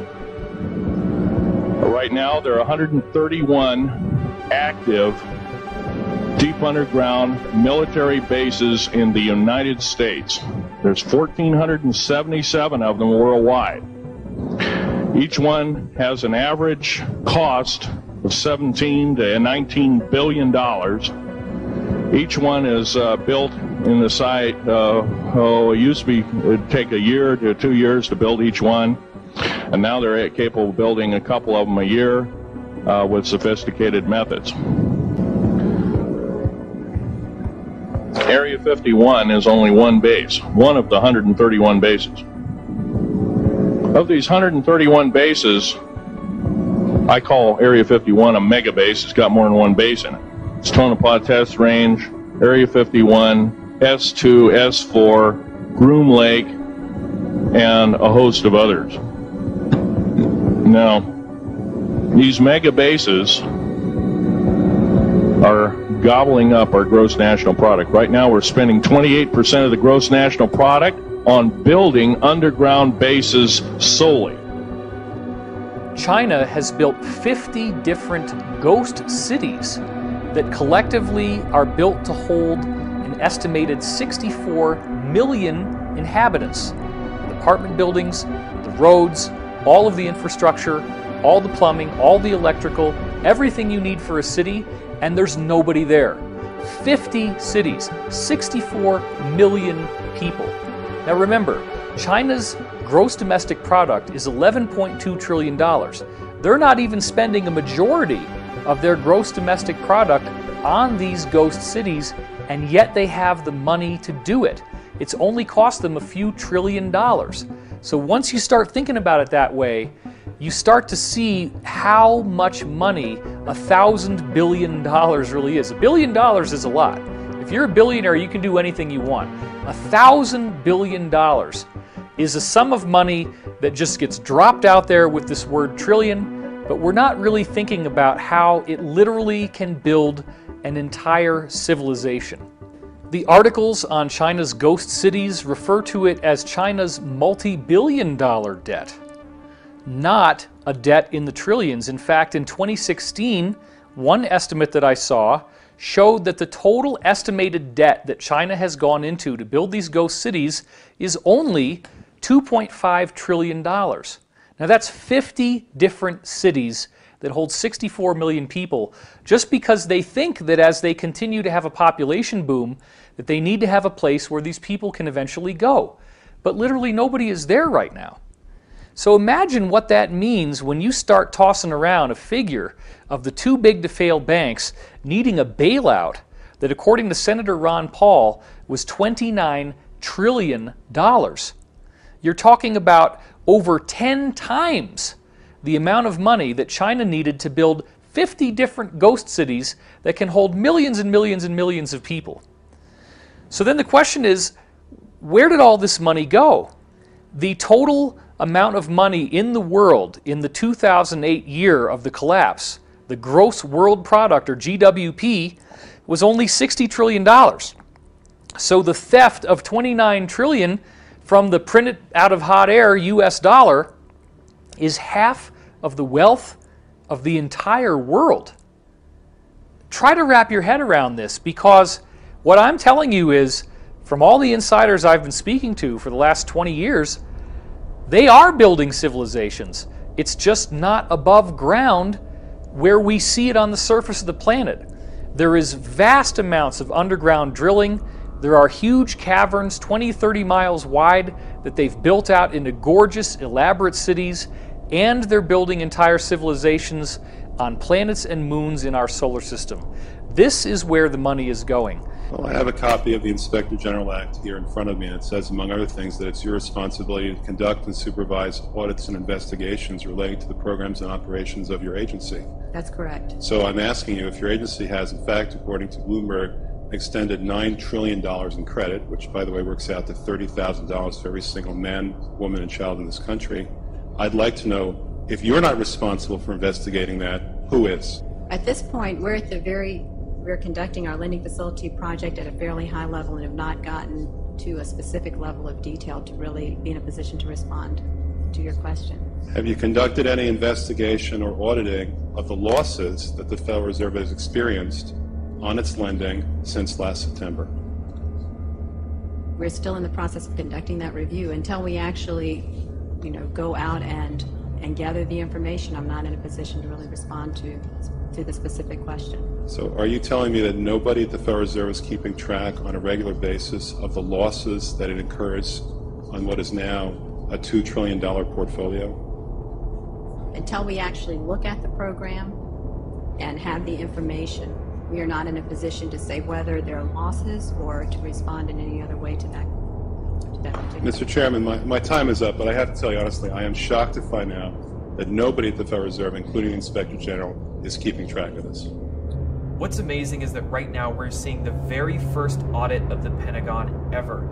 And this audit could very well begin to expose the trillions and trillions, upwards of even 21 trillion, if not more money than that, begin to be exposed. And we might even find out very soon where all this money actually went. Let's go back now to the LIBOR scandal that happened in the wake of the 2008 economic collapse. LIBOR is an acronym that stands for London Interbank Offered Rate. And what we're finding is that these too big to fail banks are only appearing to be in competition with each other. The LIBOR scandal revealed that these guys are calling each other on the phone, colluding about how to rig their own interest rates so that one appears to be winning, one appears to be losing, but they're actually like branch offices of a single larger corporation. All of the apparent competition, oh, these guys' stock is going down, oh, it's a bloodbath. No. They're doing all this together. They're competing only on paper when in fact it's collusion. This is financial organized crime on such a massive scale. How can you arrest all the banks? They're too big to fail. This gets into a law that was passed in the United States in 1970 called the RICO Act, which stands for Racketeer, Influenced, and Corrupt Organizations. And that act was built to be able to take down massively organized crime. None of this really makes sense until you get back into the idea of the Federal Reserve System. Now, up until the Federal Reserve was founded in 1913, the United States essentially was in control of its own currency. This same banking cartel that we've been talking about worked behind the scenes to create a series of fake economic crises in the late 1800s and early 1900s, which caused regular Americans to have their savings wiped out. This became such a crisis that people were desperately calling for reform. And then the government comes along and says, look, we're bribed, corrupt politicians. We don't really know what we're doing. They have spokespeople saying these kinds of things in the media. Let's bring in the investors. Let's bring in the British bankers, the people who really know how to make money. They've been doing it for a long time. They're not just going to hold an office for a few years and go disappear. They are the guys who really understand how to run a financial system. So what did we do? We handed over the issuance of American currency to a private corporation of private bankers. When you see Federal Reserve note on the US dollar, that means it's printed by the Federal Reserve. The Federal Reserve, since they came into power just over a century ago, has eroded the purchasing power of the US dollar by 99%. So what was really going on there? Do you think that these investors built up the equity of the United States, made us more profitable? It's exactly the opposite. We have been living in a prolonged economic depression. They just don't call it that because the metrics that we use to measure the economy are coming from a rigged system, just like we saw with LIBOR. Don't bother to look at the Dow Jones. Don't bother to look at the NASDAQ. That has nothing to do with the reality of everyone else and how hard it has become to earn a living. The complete wiping out of the middle class. You have rich and you have poor. And even among the rich, you then have super rich people where a concentrated small cluster of individuals have so much wealth that it could feed entire nations, entire peoples. So this is something that is an economic inequality that must be addressed. And the only way that we're ever really going to learn this is by a collective, massive understanding. I say the elite powers in control, which is really the same as these central banking dynasties that are basically sitting over the nations. They are a form of global government, except that they are not government at all. They're just dominants. They are dominants. They are the ones that issue the orders to all the nations. As we saw clearly in 1947, after Roswell, we saw these elite powers in control issue these orders to all the nations that anything real that comes up in regards to alien visitors or UFOs must immediately be covered up at all costs, no matter what. And that was the first, that was how that wall, the embargo of truth, that Berlin Wall went up originally in 1947. And that's an example of them in action over the nations. And that's the reason why disclosure and the images that conjures up in our minds is not a real thing, really, because the nations, whether you're talking about the United States or any place else, they don't have the actual agenda of aliens to reveal. They're not on the inside of that. They really aren't. The nations just follow orders. That's all they do. And that's what they're doing now, and that's what they always do. And when you see them all doing something strange or something that seems out of the ordinary, it's because they're following the orders of the elite powers in control. We stand at the birth of a new millennium, ready to unlock the mysteries of space, to free the Earth from the miseries of disease, and to harness the energies, industries, and technologies of tomorrow. A new national pride will stir our souls, lift our sights, and heal our divisions. It's time to remember that old wisdom our soldiers will never forget, that whether we are black or brown or white, we all bleed the same red blood of patriots.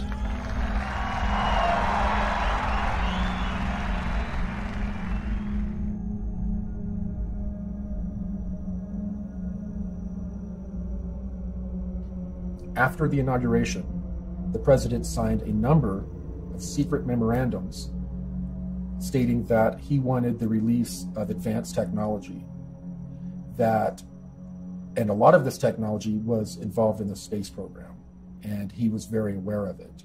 We know that President Trump is aware of advanced technologies because his uncle was the one who went in and cleared out the safe of Tesla after his death.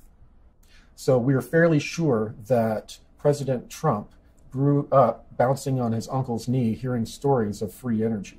Aside from the Secret Space Program Alliance, we have a different alliance. It is made up of all of these countries that have been fighting against this cabal for 50 years or so.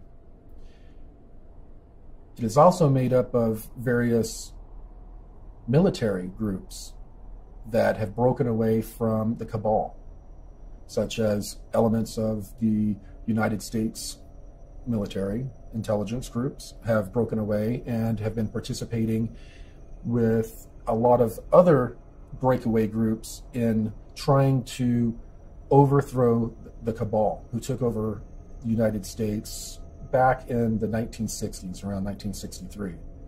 This alliance, Earth Alliance, began to get more and more organized. And they got organized to a point to where some of them approached some generals and told them that they wanted to do an open coup in the United States. These generals decided they would make one last-ditch attempt to get rid of the cabal legally. And that's when they approached Trump, allegedly, to run for president and allow them to legally get the country back, basically. The alliance is an international group. It is a confederacy. There are lots of different factions, some of which agree, some of which do not agree, about the only thing that they all have in common is they want to see this satanic, pedophile, elitist cabal come down in flames. They do not want these people trying to kill off most of the planet, trying to control all of this immensely high technology. The alliance also consists of a surprising majority now of personnel in the U.S. military and in the U.S. intelligence community. So we're going to have to deal with the fact sooner or later, and probably sooner, that not everybody in the government is bad. This is part of the psyop that was put out through movies and through media to get us to completely distrust all levels of society, all of the institutions, so that no one will ever be able to oppose these people. You're not going to do this by a bunch of keyboard warriors on the internet. They're not going to actually take the solid action that needs to be taken. What you do need to see is what we now are counting up in August 2018 as 45,000 sealed indictments. Now this is on the official U.S. government court record. You can go to the pacer.gov website, which lists all of the lawsuits and all of the indictments filed in all of the different districts in America, and just count up the sealed indictments. The official count, the undisputed count, is 45,000, and the normal number for any given year is approximately 1,000. Now this is a very, very big story that people are really not seeing exactly how awesome this is. Let's talk about what do you have to do to get a sealed indictment. Okay, a sealed indictment is the result of a secret grand jury proceeding. Now what is a secret grand jury? A secret grand jury requires a panel of 12 to 23 U.S. citizens who are then given information and testimony from a prosecutor. The prosecutor is prosecuting a particular individual who is not invited to the proceedings, has no idea this is going on. And in legal terms, that's called ex parte. So he is he or she is testified against by the prosecutor, and then the jury has to decide if there is sufficient cause to prosecute this person with a crime, in which case they file a sealed indictment. The indictment stays off the record. You don't get to know the person's name until they unseal it, at which point the person is immediately arrested. And then they get to have the regular trial by jury with a judge. But you have to understand that the prosecutor is either a federal U.S. attorney, a county district attorney, or a state attorney general. These are big, big league players. This is not some attorney that you hire in Podunk, okay? These are major players creating major indictments. And the reason why they do it this way is that they're prosecuting organized crime. Typically, that's what it is. They're prosecuting a larger ring where they can't indict one person at a time. They have to get all their ducks in a row. They have to line it all up so that when they unseal the indictments, everybody gets arrested at once, and there's no ability for them to tip each other off that something happened so that the rats can flee off of the sinking ship. They all get nailed at once. The phenomenon known as Q, or QAnon, came onto the scene at the very end of October 2017, and what essentially occurred is that a group that called themselves Q began posting on anonymous online image boards called 4chan and 8chan, and what they were posting was a lot of questions, a lot of suggestions, a lot of very interesting and intriguing data sets that essentially laid out a real-time takedown of the deep state by alliance and white hat groups behind the scenes. As the QAnon briefings recently stated, these indictments are going to be like Watergate times 1,000. We've never seen anything like this in the history of the world. Some of the most recent QAnon briefings, which our insiders have told us is coming from the alliance, have said that there are many, many figures in the controlled mainstream media who are in these indictments as well. So Harvey Weinstein is just the beginning.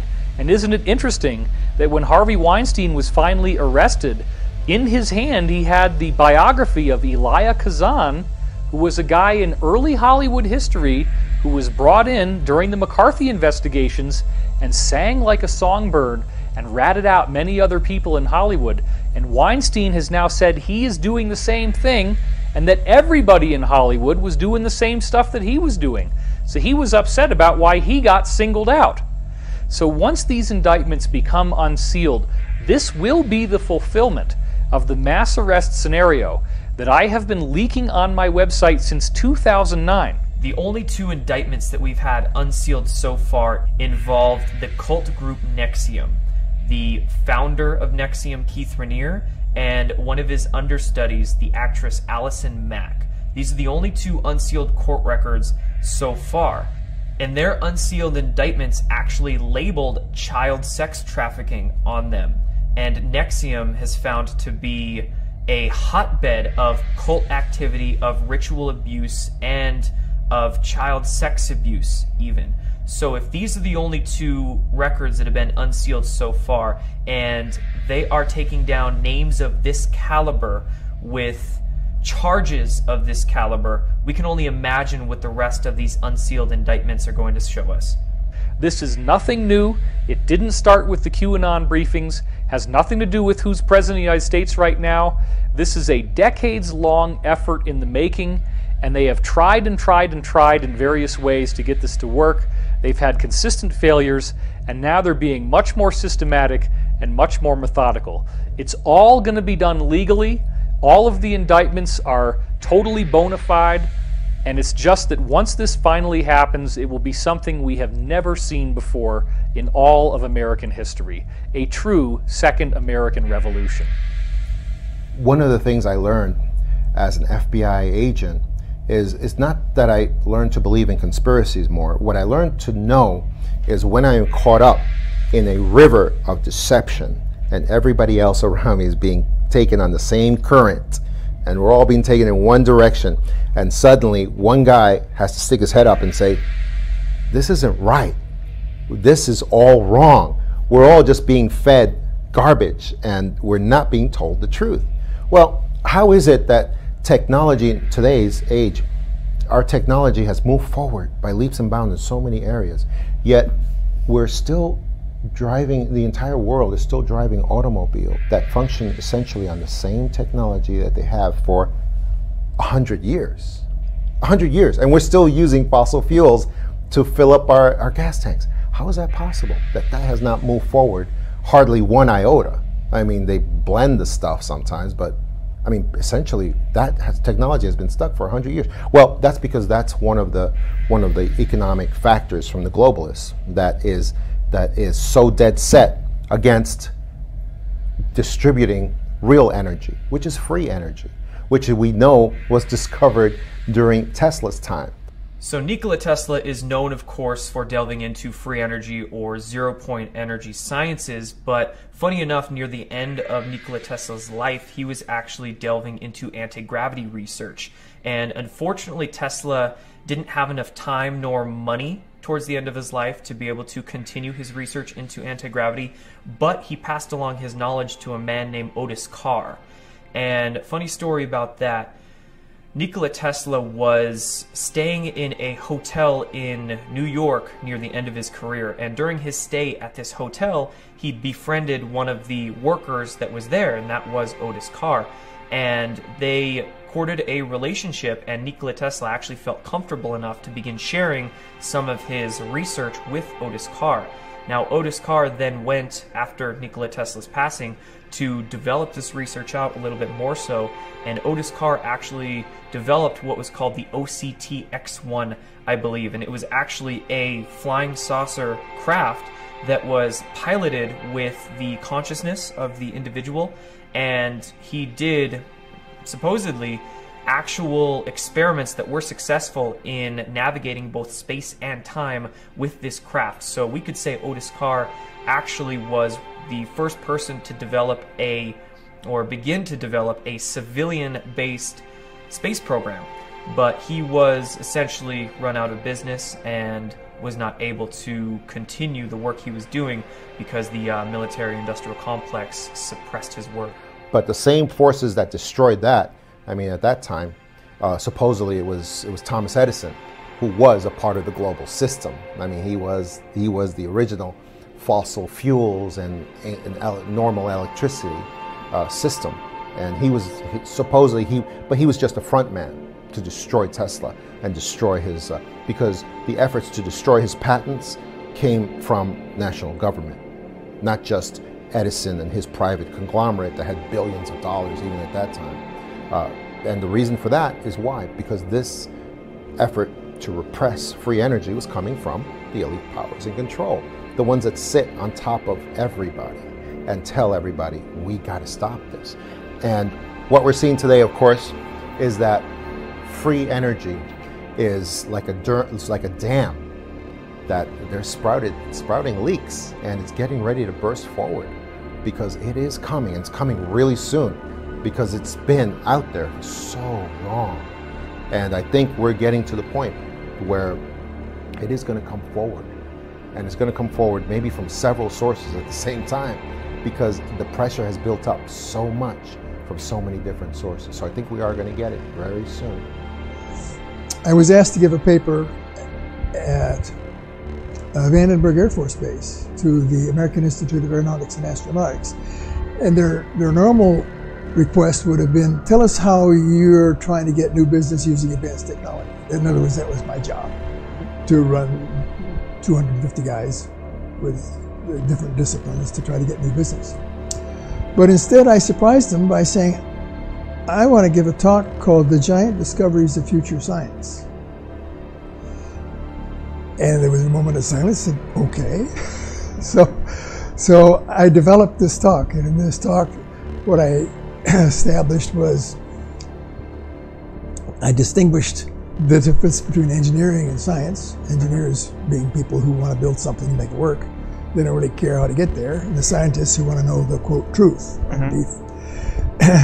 And I made that distinction, and then I gave examples of 10 scientific facts that are essentially established you know, the Earth evolved by gradual processes, and their Maxwell's equations are the right answer, and Einstein's E equals mc squared, that was all good. And then I took these 10 greatest achievements by the 10 scientists and asked, what can we tell about these 10? And the interesting thing was that you could tell 3 things. Number 1, not a single one of them was known in the field. Number 2, every single one of them had been criticized by their peers as being stupid or charlatans. And number 3, the average age was 23 when they made their discovery. So I took that thought and wrote down a list of what I thought were the 12 greatest discoveries of the future that we had to attack. And the first one was how the UFOs work. The second was time travel. Well, not time travel was towards the end, but the processes of the brain and the mind, psychic discoveries, psychokinesis, that sort of thing, and a bunch of those things were on the list. And the amazing thing is that today, in 2017, I am satisfied that my list that I said would maybe, and I gave a probability of discovering these things, 20 years from now, my list was essentially already discovered, every single one, including time travel, at the time that I gave this paper. My engine's complete. I rebuilt it. I have the entire package setting and outsourced on the servers around the planet.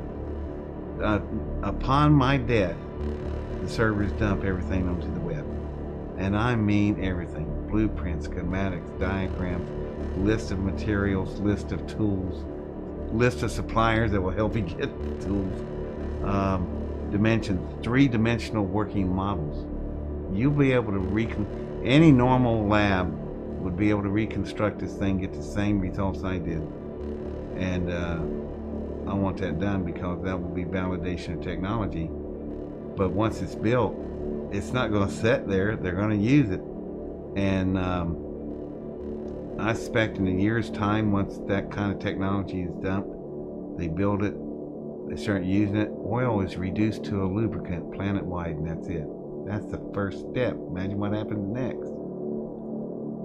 I don't want to be around. That's the reason it would be a media circus, and I just not into that. So I'll just leave it behind, and y'all can play with it and do with what you want.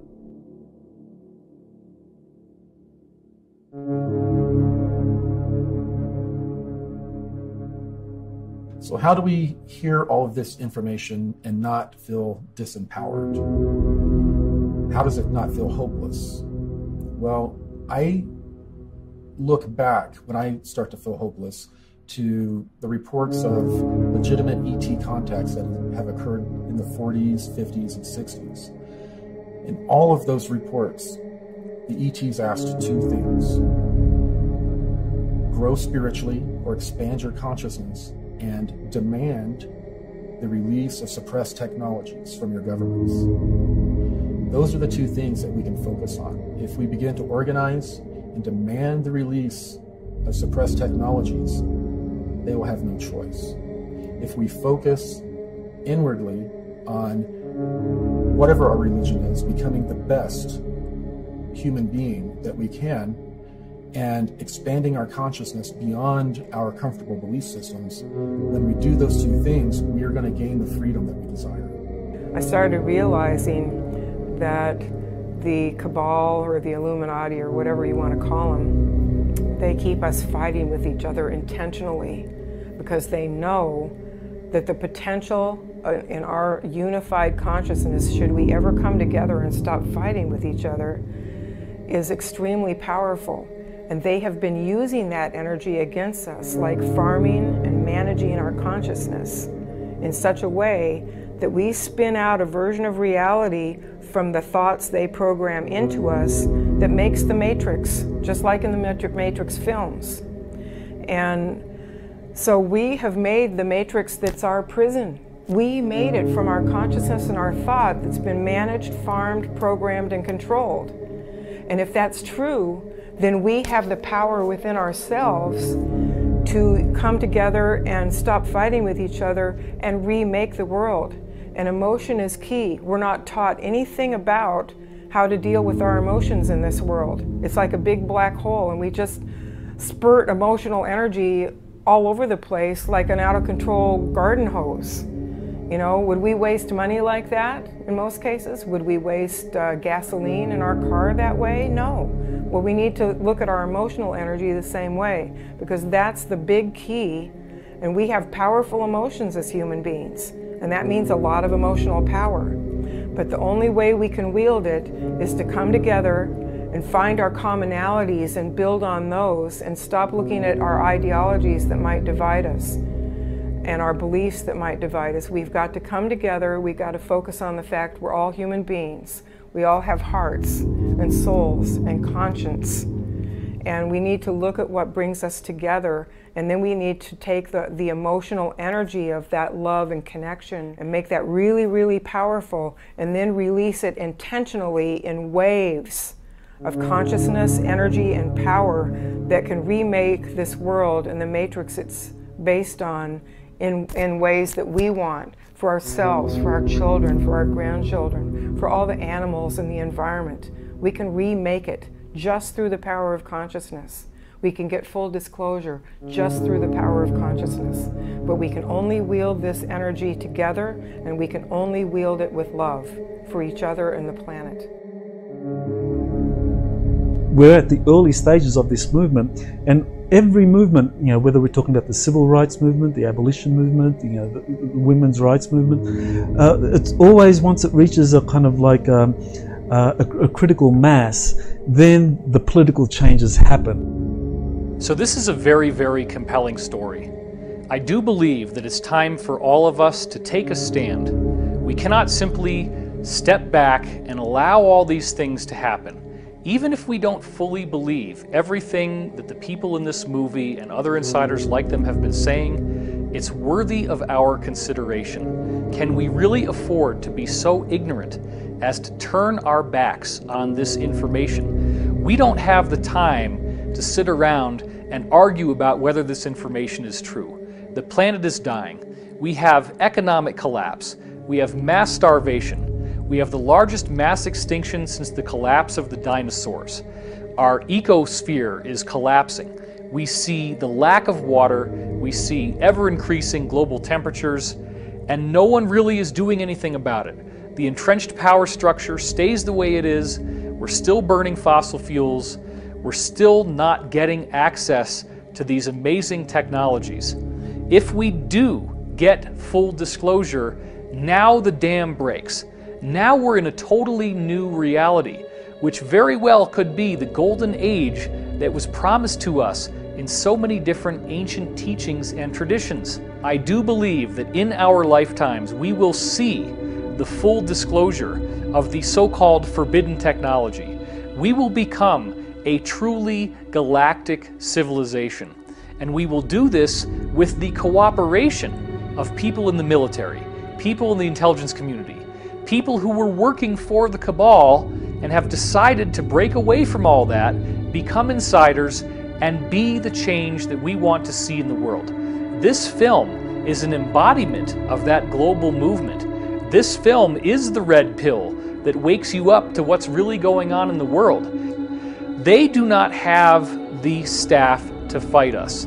The cabal is losing. We are on the winning side of history. We are moving forward step by step, and at some point this is all going to break open. So when we raise consciousness, when we come together as a group, when we create this initiative, when we define what we want, by having that be our state of mind, we are literally transforming this planet into the golden oasis that it was always supposed to be, and the breathtaking future that we have been hearing about from so many ancient traditions. Whether you want to call it ascension, the golden age, whatever it is, I do believe it's possible, and it is up to us to co-create this amazing reality. Power in defense of freedom is greater than power in behalf of tyranny and oppression, because power, real power, comes from our convictions, which produce uncompromising action. Every daring attempt to make a great change in existing conditions, every lofty vision of new possibilities for the human race has been labeled utopian. Like it or not, everything is changing. The result will be the most wonderful experience in the history of humanity, or the most horrible enslavement that you can imagine. We must draw our strength from the very despair in which we have been forced to live. We were born with potential. We were born with goodness and trust. We were born with ideals and dreams. We were born with greatness. We are the universe in ecstatic motion, and it does not require many words to speak the truth. The ultimate end of all revolutionary social change is to establish the sanctity of human life, the right of every human on the planet to liberty and well-being. Do not allow yourself to get lost in the fear of change. Remember, the wound is the place where the light enters you. We are here to laugh at the odds and live our lives so well that death will tremble to take us.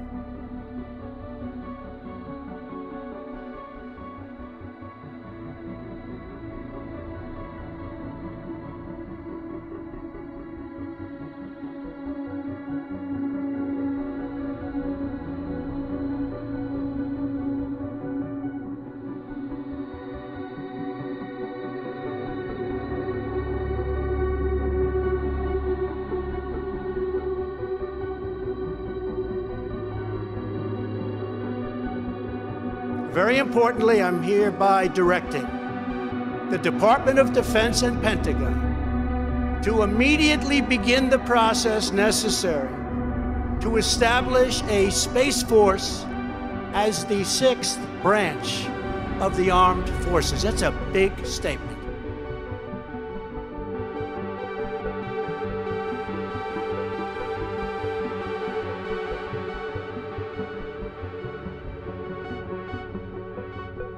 If you are willing to come forward with information regarding suppressed technologies, you can do so anonymously through secretspaceprogram.com. We have end-to-end encrypted communication options available and a Tor site that supports dead drops of any file types.